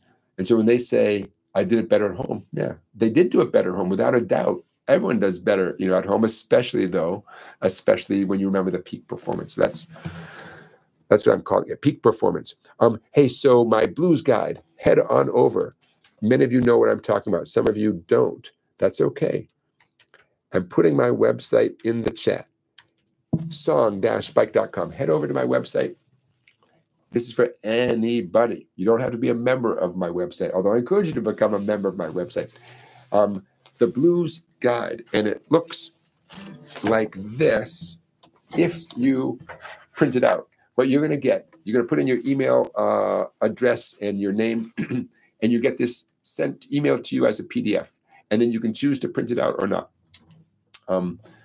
It's short, it's sweet, it's very cool. If you do print it out, I mean, it costs a little bit if you send out to Staples or some copy center. I use this for teaching, so I got a hard copy with a spiral binding, a decent, you know, cardstock cover. But you could easily spend, you know, I don't know, $12, $15 to print out something that ultimately is only 15 pages or something. But then again, it's worth it. Anyways, it's free. Head over to song-bike.com, get yourself a copy, and there's an accompanying video on YouTube that shows you how everything is supposed to sound. Very cool book. I'm so proud of that, and it's free. LR says it cost $8.10 at Staples. Excellent. There you go. Hey, LR, I think you sent me a picture of your copy, right? I think you did. I think you sent me a picture. Someone did. I think it was you. Sent me a picture of what it looked like when you had it printed out, and yeah. Very cool. I like seeing that. Love seeing that. So Chris is sharing with us, I always ask my instructor how he maintains such patience with my poor skills. He replies, "You're better than my 8-year-olds." And, you know, that's, yeah, I mean, you need patience. But to teach anything, you need patience, right? I mean, frankly, as much as I like hearing people compliment me and say, "Oh, you are so patient," I don't know of any job where patience isn't one of the top skills you need. You know what I mean? Like, you can be a Navy SEAL. You need some patience, right? I mean, I think every job needs patience. It's just that maybe the patience that a music teacher requires is really obvious. It's right there. They're patiently listening to the student, you know, play. I like that, though. You're better than my 8-year-olds. One time I was talking with a student, and I was talking about my other students, but the adult I was talking to misunderstood. I was saying, "Oh man, I got this 6-year-old who is pretty good at, you know, playing an E minor chord, but I have a 10-year-old who's doing like power chords, and I got a 12." And I'm telling these stories, and when I finish, and my adult student looks at me and goes, "Wait, how many kids do you have?" I'm like, "These aren't my kids." I was about 22 at the time. I'm like, "These aren't my kids. These are my students. I'm 22. I don't have 9 kids under the age of 14, you know." Good times, you know, good times. Okay, Michael Fisher, I see your question. I'm going to get to that in a minute. Oh, by the way, another thing that I've learned, and I don't do this intentionally, but if I tell a student to practice something for a minute while I walk away and whatever, pour myself a little more coffee or something, the student does so much better when I'm, quote, you know, not paying attention. Oh, so I might be refilling my coffee, but I'm totally listening. Like, yep, there it is. They sound much better than they would if I was staring at them. You know, I love it. Makes me want to drink more coffee, walk away. Okay, I think I'm going to go back to Michael's question because I don't think I've missed. LR is asking, is Woody Guthrie's "This Land Is Your Land" suitable for the chord melody book? Not a bad idea. Pretty short song. It's repetitive because of the verses. Bruce is confirming that his son Byron says 2 years does feel like forever. Yeah, I get it. Going back to our comment about, you know, how long does it take to play the guitar. Okay, Deborah, I see your question. I'll get to that in a minute. So Michael says, Jonathan, I'm working on bends bending. I never thought the speed of the bend was a thing, but as I play, it seems to me that the speed of the bend up and down actually matters, also holding it. Yeah. Yep. You know, the more you get into any art form, really any pursuit in life, the details begin to matter more and more. And simultaneously, you begin to prioritize the details, you know? And so all details are not created equal. Even as they pile up and you begin to realize, man, there's all this stuff that matters. Yeah. So the speed of the bend. Michael, I know what bend means. You may also be talking about vibrato, which is bending the string. Well, vibrato, like wiggling the string. I'm doing this on 7 on the 3rd G string. So for the record, there's an example of vibrato. I'm using 3 fingers, my ring fingers on 7th fret, middle on the 6th, index on the 5th fret, all on the same 3rd string, G string. And I'm pulling the string down towards the floor, and I'm letting it come. I'm manually just scraping the string across the fretboard. I'm pulling it down and pushing it back to the neutral position and down and back. Okay, so there's vibrato. We'll get to the bending part in a second. So in case you were using the term bend to mean vibrato as well, vibrato can be fast or slow. Some people call it shallow or wide. A shallow vibrato is very quick. You could call it quick vibrato. And a wide vibrato, that seasick wah-ya, wah-ya, wah-ya kind of feeling. By the way, vibrato easier on electric guitar for sure, and easier on the highest frets for sure, right? So practicing whether it's bends or vibrato, don't judge your ability to do bends or vibrato on the first few frets on the guitar, right? Go up to 12, 11, 10, 9, and practice bending and vibrato up there before you beat yourself up about how good your vibrato is. So bending, it could be a fast bend or a slow bend. In general,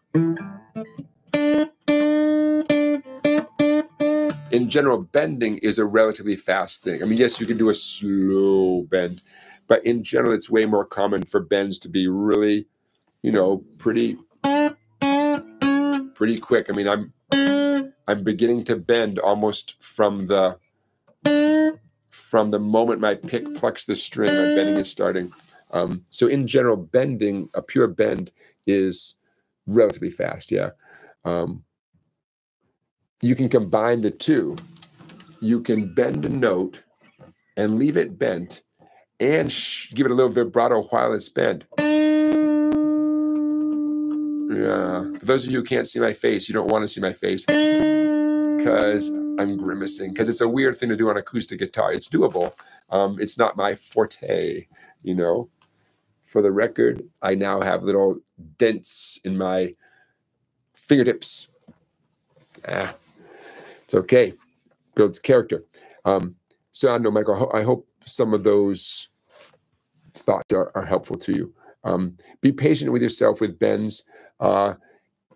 If and when you feel aches and pains in any place but your fingertips, take a break from bending, And if you're bending on acoustic guitar, don't push yourself. Bends are so much easier on electric guitar. You don't get extra points for playing through pain, except maybe the tender fingertips, maybe that part. Okay. Deborah's question: how do I play A minor 11? An A minor 11 chord. For the record, an A minor 11 chord is an A minor chord plus a few other notes. And without knowing the exact context, let me think. A, C, E, but it could also include a G. It could include a B, and it could include a D. A, G, E, B, and D. I mean, technically, if you strummed your 5 treble strings, meaning everything but your fat 6th E string, I mean, that is an A minor 11. Literally, your 5 strings open, no fingers. I mean, it's 5 different notes. We got the A. Oh, we don't have the C, but bear with me. We have an A, we have an E, we have the B, the G, the D. It's everything but a C note. But I don't want to cop out and just say, okay, that's it. You got it now. But that is technically an A minor 11 chord. Okay. Now let's see. I'm going to go. I don't know if you guys are internet buffs, but there's something called Google that I rely on now and then. And so let's see if I Google A minor 11. Let's see what kind of images show up here. Okay, that's interesting. That's interesting. I'm on something called jamplay.com. I'm seeing different things that they do. Huh. It's not bad, but I don't love it. Let's see, A minor 11. I'm going to search for images. I want to find one that I love. Okay, well, in A minor, I mean, this is almost what I said, but I see where they're coming from. Okay, I'm back here. If you do an old-fashioned A minor chord, 3-finger A minor chord, but you take off your middle and ring, so only your index is down. I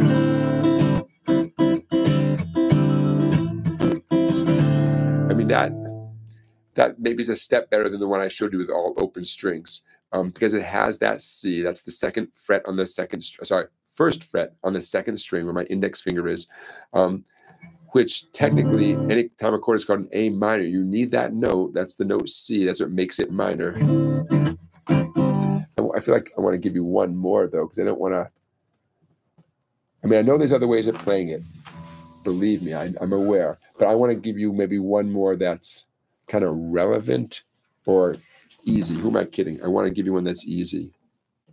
And I'm just not seeing any that are as easy as what I just showed you. So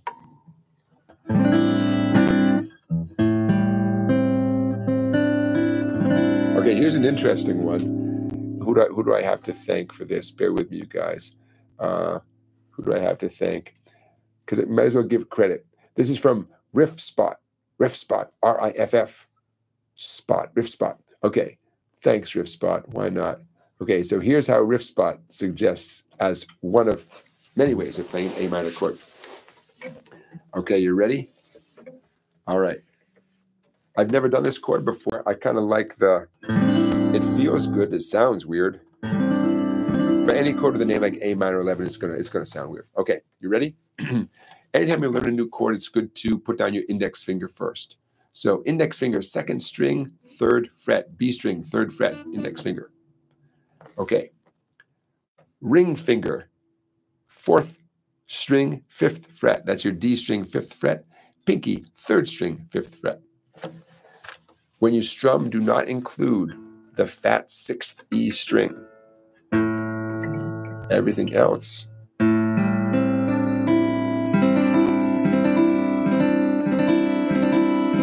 sounds like that. Now, why would you ever want to play that when the other ones I showed you are a lot easier? Because maybe your hand is in this position. I mean, it's in this vicinity anyways, you know? Totally possible.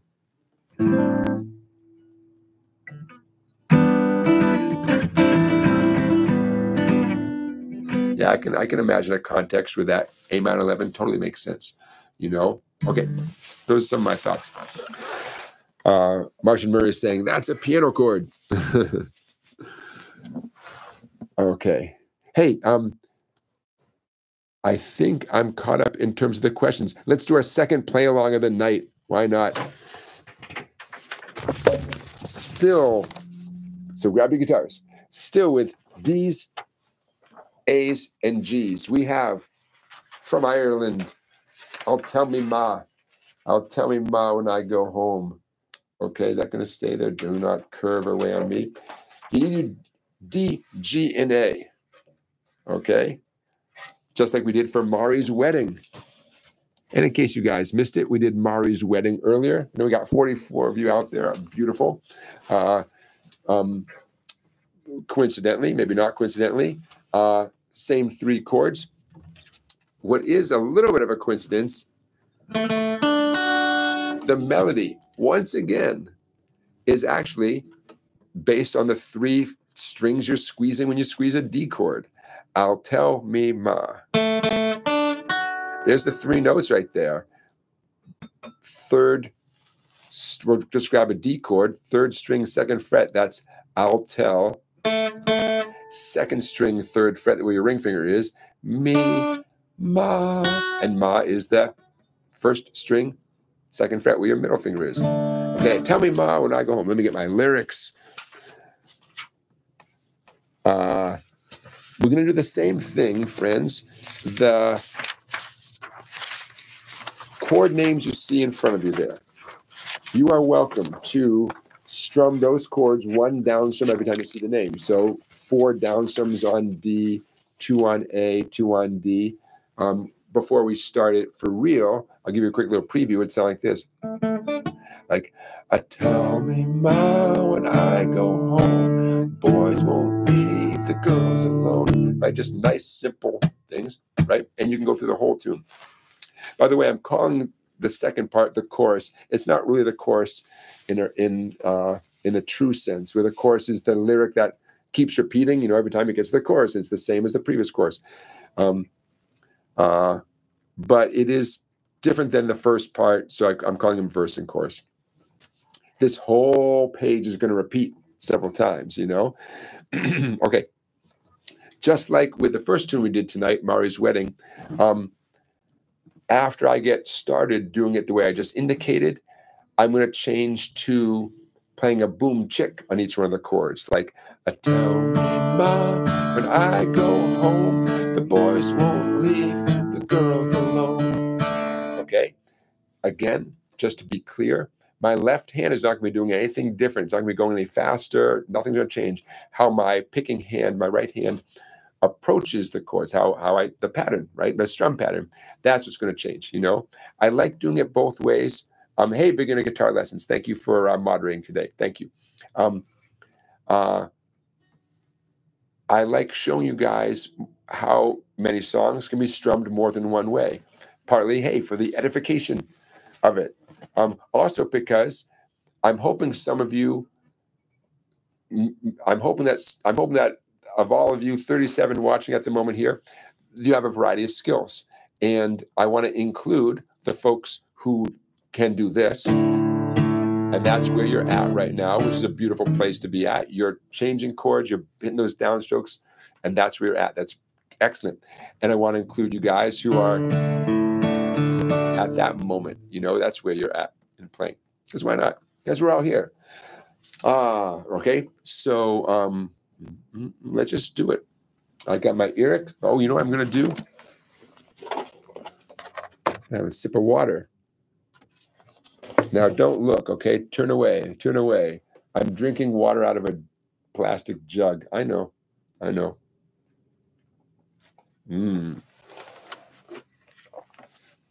Keeping it classy, Connecticut. Keeping it classy. Just how my day worked out. You know, my day worked out that's what I had available to me. All right. Okay. Candy's saying, go over the strum pattern again. Sure. Only take a second. Strum pattern number 1, every alphabet letter, every chord name, you strum 1 down strum for each one of those. So 4 down strums on the D, 2 on the A, 2 on the D. So your right hand, assuming you're right-handed, is just going to be going like this. That is a valid strum pattern. It's a basic strum pattern. Second one, for every chord name, every letter on that sheet of paper, you're going to hit the root note as an individual note. It's going to be the D string during the D chord, the 4th string, the A string during the A chord, the 5th string, and during the G chord, it's going to be the 6th string. So you hit the root note, and then a simple light down strum on the treble strings, known as the boom chick, like this. Boom, chick, boom, boom, chick, boom, chick, chick, chick. I'll be going a little bit faster than that, but not too much, you know.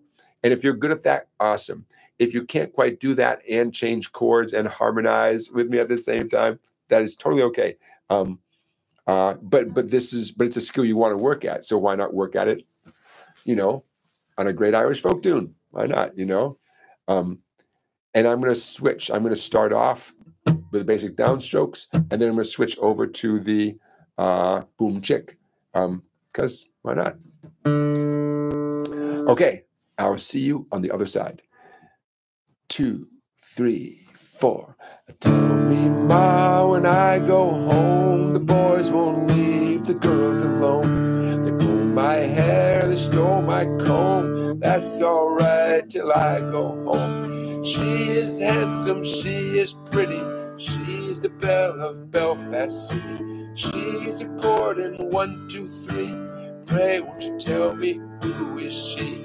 Tell my ma when I go home, the boys won't leave the girls alone. Pulled my hair, stole my comb. That's all right till I go home. Okay, ready to keep going? I'm going to start at the top of the page again. I'm not going to stop this time. Top of the page. 2, 3, 4. Albert Mooney says he loves her. All the boys are fighting for. Knock at the door and they ring that bell. Oh, my true love, are you well? Out she comes as white as snow. Rings on her fingers and bells on her toes. Old Johnny Murray says she will die. She doesn't get the fella with the roving eye. Now my ma, when I go home, the boys won't leave the girls alone. They pulled my hair, they stole my comb. That's all right till I go home. Okay, one more time from the top of the page. 2, 3. Let the wind and the rain and the hail blow high and the snow come tumbling from the sky. She's as nice as apple pie. She'll get her own lad by and by. When she gets a lad of her own, she won't tell her ma when she comes home. Let them all come as they will, for it's Albert Mooney she loves still. I tell my ma when I go home, the boys won't leave the girls alone. They pulled my hair, they stole my comb. That's all right till I go home. She is handsome, she is pretty. She's the belle of Belfast City. She's a chord in 1, 2, 3. Pray, won't you tell me who is she? There we go. All right. Had to call a few audibles in there. It's all right. Did you hang in there? A lot of D's and A's, occasional G's. Okay. So everything I did was reflected there. I realized I jumped around a little bit. Didn't intend to do that, but all right, you guys hung in there, right? Candy tried. That's all you can do. That's all you can do is try, you know. Number one goal of mine is this doesn't stop here, right? I mean, the live stream is going to wrap up in a few minutes, but, you know, now you've got this tune, you've got some D's, A's, and G's, you've got basic strum pattern, slightly harder strum pattern, you know. I chose this key because it works for me, but there's a lot of versions of all these traditional tunes in lots of keys. So doesn't mean you can't use this one. You might just have to capo it up. How do you know? You know, trial and error. You know, you have to go by trial and error. Unless you know a little bit of music theory, and then there's no trial and error. But that's a different day. Once again, both of the tunes that we did tonight, I'll Tell Me Ma and good old Mairi's Wedding right here. I heard them first on a very cool Van Morrison album called Irish Heartbeat, featuring Van Morrison and the Chieftains. Love that album so much. Most everything on there is a traditional Irish tune, but there's at least 1 or 2 original tunes that Van Morrison wrote. Everything else is traditional. Such a cool album. So Van Morrison, I saw Van Morrison in concert a long time ago now, 20 years ago. Played a nice theater in Connecticut, and it was a Monday night. And I don't know if that had anything to do with it. But Van Morrison played for just over an hour, and people were very upset. I've never been to a show where people, as they walk out to the parking lot, where people are just visibly, audibly angry, unhappy, debating whether or not to ask for their money back. Not just because the show was barely over an hour, but he didn't play nice. He didn't do all that showbiz stuff. How you doing, Connecticut? And I had to laugh because, number one, Van Morrison, had no, he doesn't have that reputation of, being Mr. Friendly all the time. Secondly, I had to laugh a little bit because what Van Morrison did during the show, the hour and 10 minutes, whatever, he played a bunch of his most famous songs. His voice sounded great. He himself played saxophone, harmonica, and guitar. The band was terrific. The band, these guys were like veteran musicians, all dressed in black, killing the tunes. They sounded great. It's a great show. And yet, it's tough, man. That's show business, man. Objectively, the songs sounded great, and Van Morrison sounded great. But, was the audience happy? No. That's show business for you. Monday night in Connecticut, maybe he wasn't inspired to play a big long show. Then again, for all I know, that's what he was doing with that whole tour. Maybe, but he played Moon Dance. He played a bunch of the tunes that people would hope he would play. He just didn't play nice. What are you gonna do? Charlie Beagle is mentioning the Dropkick Murphys. Yeah, there's a whole phenomenon, right, of bands, the Pogues, right, bands doing traditional Irish songs with a rock and roll attitude, right? Exciting stuff. Good stuff. Okay, my friends. Last chance for questions. We're coming up on the 2-hour mark, but not too late. So don't be shy. Jump on those questions, and just remember, put a few question marks in advance, please, so I know that you are directing your question at me. I'm looking for some more of that nice white paper. Where'd all my white paper? Oh, there it is. All right. Hey, before I forget, next Saturday, I'm good if you're good. Next Saturday is the 23rd of March. No reason why I won't be here. Candy, I see your question. I'll get to that in a moment. I just want to double check that I went over what I wanted to go over here. I did. Check. I always like when you guys tell me where you're listening from. And every place has its own unique character. You want to know what the unique character of this part of Connecticut is? A stone's throw from where I'm sitting right now is the town of Lyme, Connecticut. Lyme, Lyme, Connecticut. Any guess what disease started in Lyme, Connecticut? That one. The one, yeah. Lyme disease. So that's where I live. And if any of you suffer from Lyme disease, you have my sympathy. So far, I've dodged it, but that's because I don't go anywhere near trees and woods if I can avoid it. But Lyme disease, yeah, and the Lyme is a very pretty town. There's Lyme and its neighbor, Old Lyme. And here are two fun facts. Lyme and Old Lyme are smallish towns, so they combine for a high school, which is Lyme Old Lyme High School. Lyme Old Lyme, which for forever has been known as LOL High School. Isn't that cute? Isn't that adorable? LOL High School. Get it? Lyme Old Lyme, LOL High School. I believe it was known as LOL High School well before there's even an internet and texting and all that kind of stuff. But now LOL High School, kind of cute. And the other thing is, ticks. You got it, Michael Fisher. Ticks. The community has embraced their identity as the home of Lyme disease. And, I don't know about all their sports teams, but at least some of the sports teams, the mascot is the ticks. And you'll see kids with like lacrosse, they'll have the lacrosse shirt on, and it'll be ticks. It's known as Ticks Lacrosse. And like, It's just, we take it for granted around here. Like, oh, when my daughter is 9, she's going to be old enough to do Ticks lacrosse. Oh yeah, my kid did Ticks last year. Yeah. And we just take it for granted around here. Like, Ticks. There you go. And yes, Scott, we also have a reputation for good lobster rolls around here. Start saving now if you intend to come east and have a lobster roll in Connecticut. Just open some sort of CD account at your local bank. Lobster rolls are not cheap at all. DJ is watching from Cedartown, Georgia. Cedartown/Rome, Georgia. Love it. If only I could see more of the country. Someday.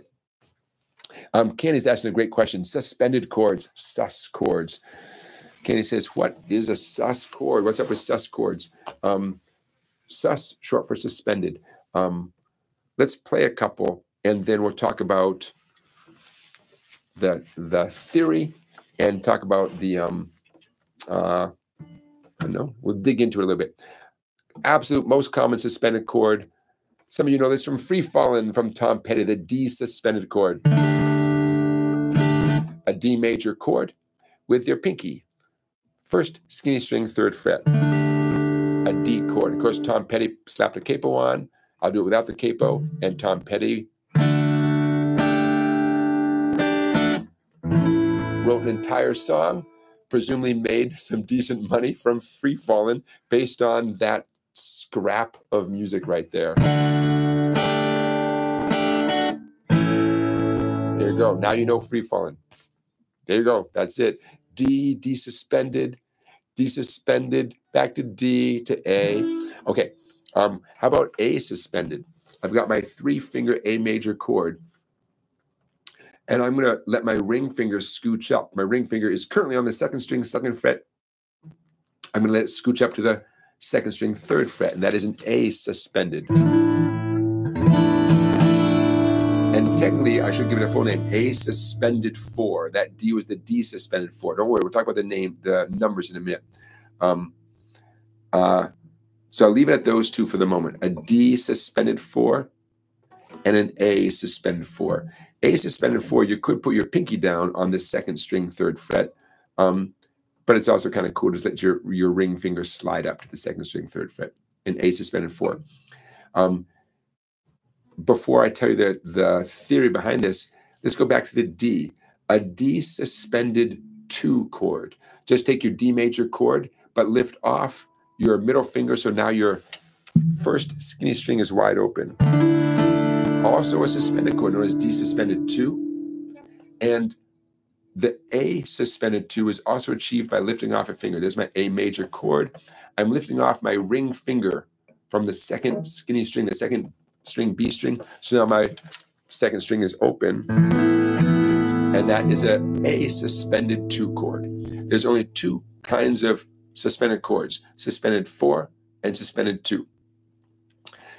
I don't know if you'll ever see something, an A suspended blah, blah, blah, blah, blah. But technically, if it's anything other than A suspended 2 or A suspended 4, it's wrong, or at least I can't imagine why that would be right in any way.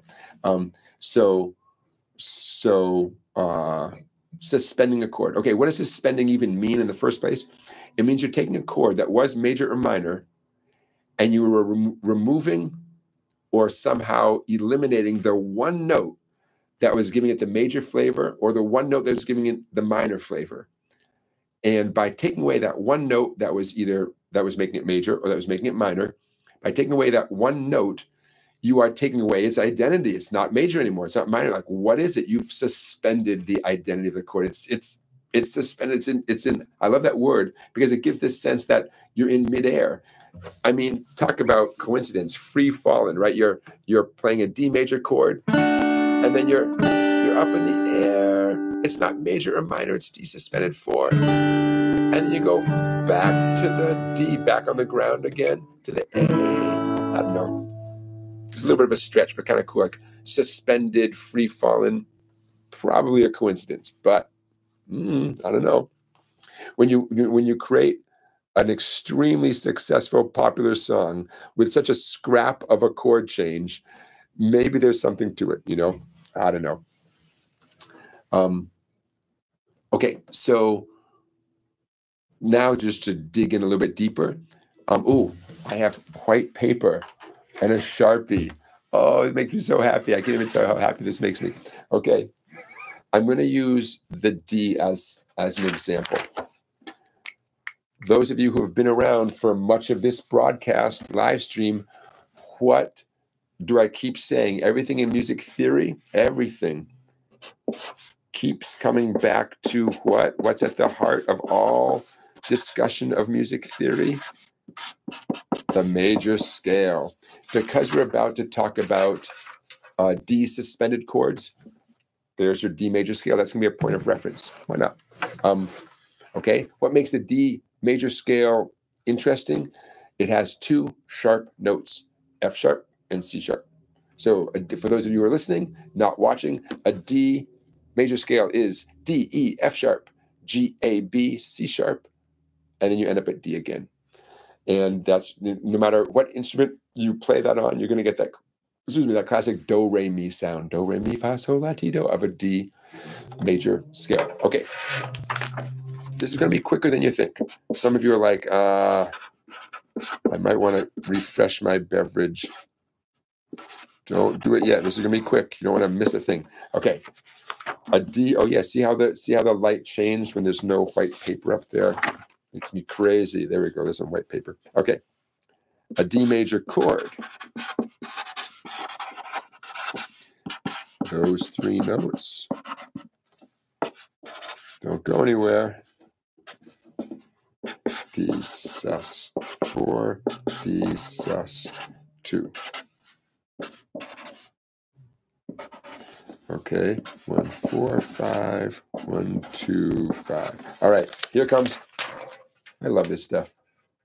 I just wish I knew more chord theory. I mean, I know a bit. I know as it gets into jazzier stuff, I feel like I'm in the deep end of the pool. I get it.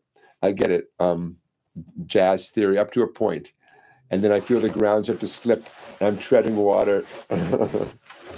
But I get it up to a certain point. Okay, the D major scale. Some of you may be well aware that the formula to create any major chord is the first, third, and fifth notes from the major scale. The D note, the F sharp note, and the A note, right? A D major chord is made up of D, F sharp, and A, the first, third, and fifth notes of the D major scale. For those of you who might be listening, not watching, come back and do watch this because it's so much more logical on paper. Okay, a D suspended 4 chord. Every chord has a formula, a numeric formula. Instead of being 1 3 5, like the major chord, a D suspended chord is 1 4 5. That's a very weird looking little 4 there. That's a 4 right there. Okay, so 1 4 5. So say it with me. The 3 notes of a D suspended 4 chord, not a shock. One of them is the note D, right? The 4th note of the D major scale. What's the 4th note or the 4th degree of a D major scale? G like golf. And the 5th note of a D major scale. A like alpha. Okay? So every chord has a numerical formula, and you apply that formula to the major scale, and you get the chord. Even if it's a minor chord, you still use the major scale as a reference point. Okay? Trust me, why would I lie? Okay, D suspended 2, 1 2 5. Notice the 1 and the 5 don't change. You know, D and A. Everywhere you look, any of these chords have D and A. The 1 and the 5, it's the 2. That is the new one here. What's the 2nd degree of a D major scale? You know it. E echo. Okay. Now, I'm not done. I'm almost done. Okay. There you go. So, Candy, you asked a great question. Now we're getting into the math that's involved. It's easy math, but it's numbers, it's abstract, it's a little bit of math, you know? Okay. Now, this is all well and good, and I know you take my word that this is accurate, and it is accurate. But one more question for you. Do you remember that I said when you play any suspended chord, there's only 2 of them, when you play either one of them, you are removing the one note that gave the major chord or minor chord its identity. So take a look there. Someone put in the chat, everybody put in the chat. It should be pretty obvious if I did my job right. The D suspended 4 and the D suspended 2, what's the note that got removed to make them suspended? You know, what's the note? Someone put it in the chat. I've got my eyes in the chat right now. I mean, it should be pretty obvious. The D is still there. Yeah, Martian Murray. The A is still there. Yeah, right? The F sharp. And guess what? The F sharp is literally the note. It's the note that makes it a D major chord. Okay? Now, can you take a minor chord and suspend it? Oh, totally. Totally. It's the same thing. I mean, because, and I'll read it in a minute, but the same deal. We'll take the middle note of a minor chord and replace it with the second scale degree or the fourth scale degree. And then that's, you've what was minor, now it's suspended. It's the same thing though. Just to prove the point, someone says, well, what if the chord is D minor? And I'm going to write this. Ooh, another piece of paper. A D minor chord is, bear with me. If you guys get this, even if it takes you a minute to get this, but if you guys get this, you are smarter than you think. Because this is like, this takes a little juggling. If any of you are struggling with this, don't worry. Come back to it later. Don't worry. We'll talk about stuff like this in the future. But if you guys like, wait, you know, that's okay. I can get that. If that's music theory, I can get that. Then you have the right attitude and you're doing great. Okay. A D minor chord. I feel like I'm just a mugshot. Okay. Remember I told you every chord has a numerical formula. The numerical formula for a D minor chord: 1, flat 3, 5. Flat 3. That means you take whatever the 3 was and you move it back 1/2 step. Okay. So there's a numerical formula for a D minor chord: 1, flat 3, 5. A D and F, not F sharp, D, F, and A. How can I prove it? Prove it. Remember I told you any music theory question always goes back to major scales, even if you're talking about a minor chord. So we go back to our major scale. Remember our formula: 1, flat 3, 5. We apply that formula to the major scale. Well, 1 is D, 5 is A, flat 3. Woo, okay, F sharp. If you flat an F sharp, here's an example of an F sharp: skinny string, 2nd fret. To flat it means to move backwards 1 fret. So now I'm touching the 1st fret on the skinny string. Okay, I just flatted the 3rd degree, and that's what I need for a D minor. And some of you know a D minor chord very well. You might never have thought about it before. When you play a D minor chord, you have 1st finger, pointer finger, 1st string, 1st fret. That's the note F. No more F sharp, F, right? Okay, so that's the definition of a D minor chord. But if you took away that F and you played a G instead, or an E instead, then you would have suspended the minor chord. The net result is the same. You end up with DGA or DGA or DEA. So I put that G and the E in parentheses. Those are the two options of how you can suspend a chord. Okay.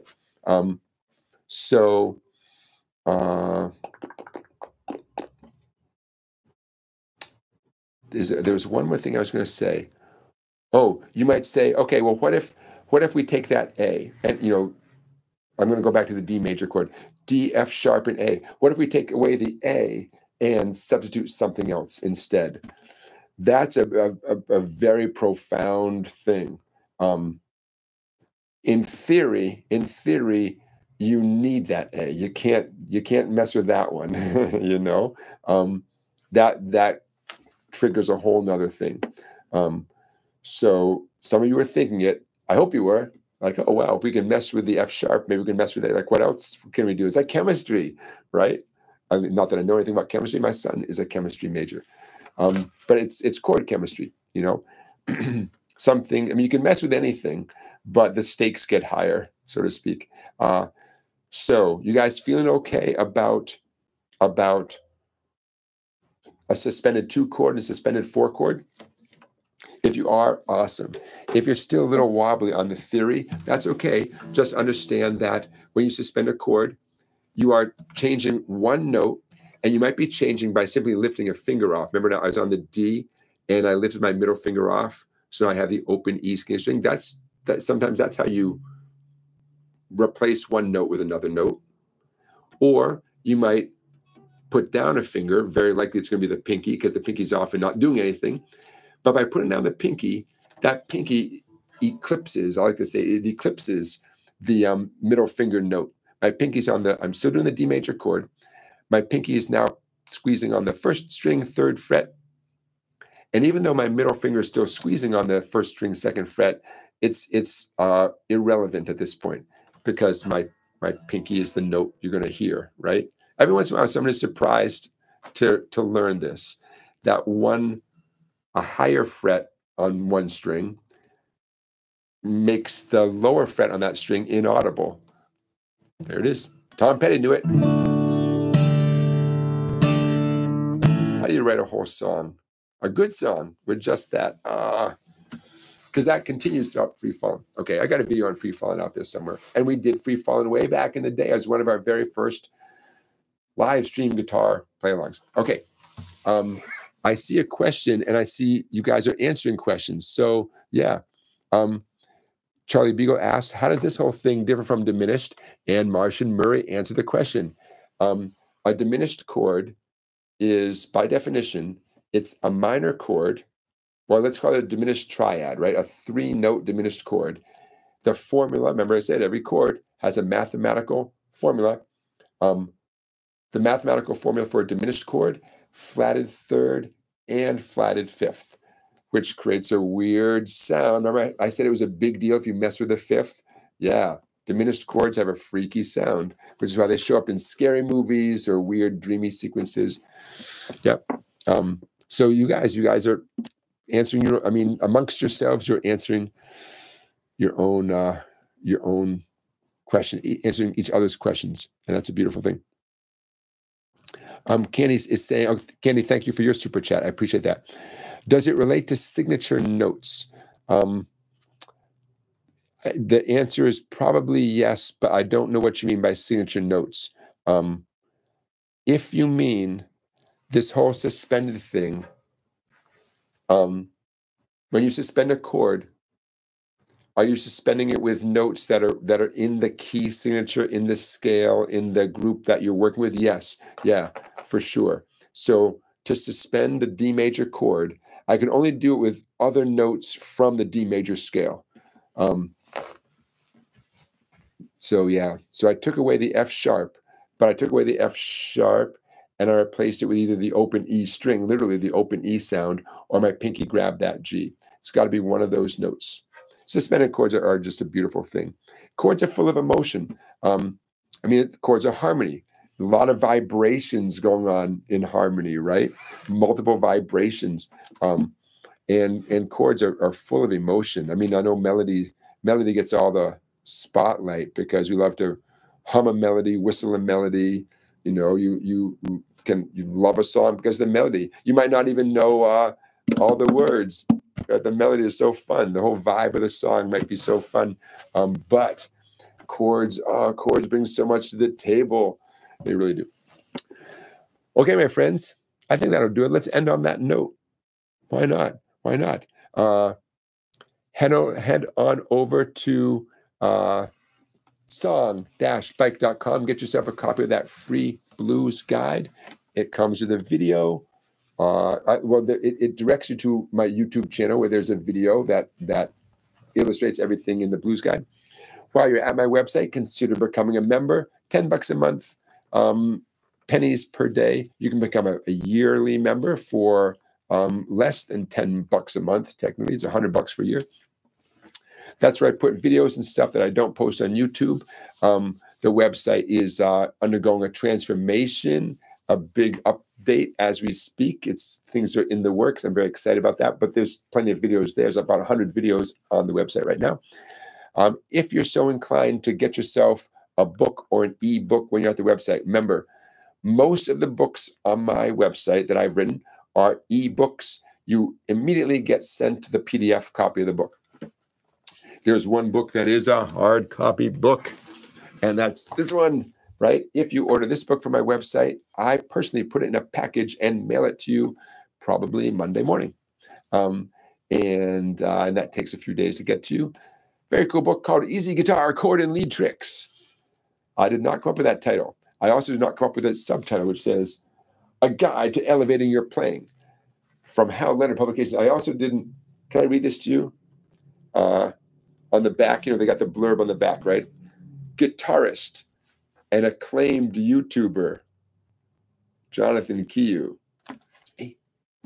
gives you accessible tips and tricks to streamline the learning process so that you can be on your way to playing songs and lead lines with ease. But can we go back to acclaimed YouTuber? I'm acclaimed, yo. If Hal Leonard says I'm acclaimed, I'm acclaimed. I've been known to use that phrase when I come home without the thing I was supposed to buy at the grocery store because I forgot. I say to my wife, well, the acclaimed YouTuber forgot the cat food. I'm acclaimed. I'll let you know how that works out for me. Hey, last thing, you guys have been subscribing to my YouTube channel. Keep it up. I appreciate it. We're getting so close to 200,000 subscribers. I'll give you an update at the moment. Okay, ready? At the moment, 199,568 subscribers. 432. We got 35 of you right there. If you haven't subscribed to my YouTube channel, I would appreciate it now or when the live stream is over. YouTube tells me that around April Fool's Day, ironically, the next couple of weeks, that's probably when I'll hit 200,000.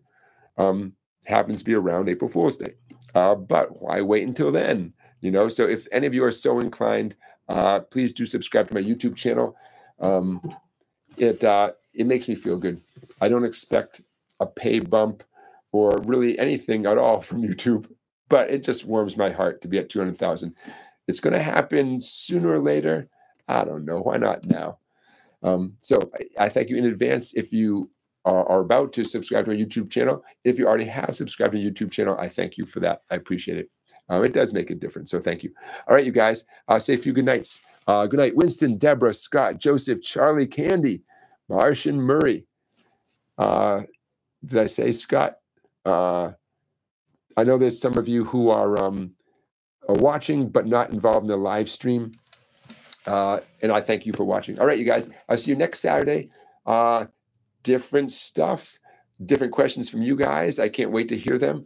If you think of your questions during the week, put them in the chat. Lastly, I'm going to put my email address in the chat because you guys can just email me a question. Okay, info@song-bike.com. All right, everybody, thank you for being here. I appreciate it. Take care. Have a good St. Patrick's Day tomorrow for those of you who observe. And I'm looking forward to next week already. Okay, folks, see you next time. Be well. Play your guitars. See you next time.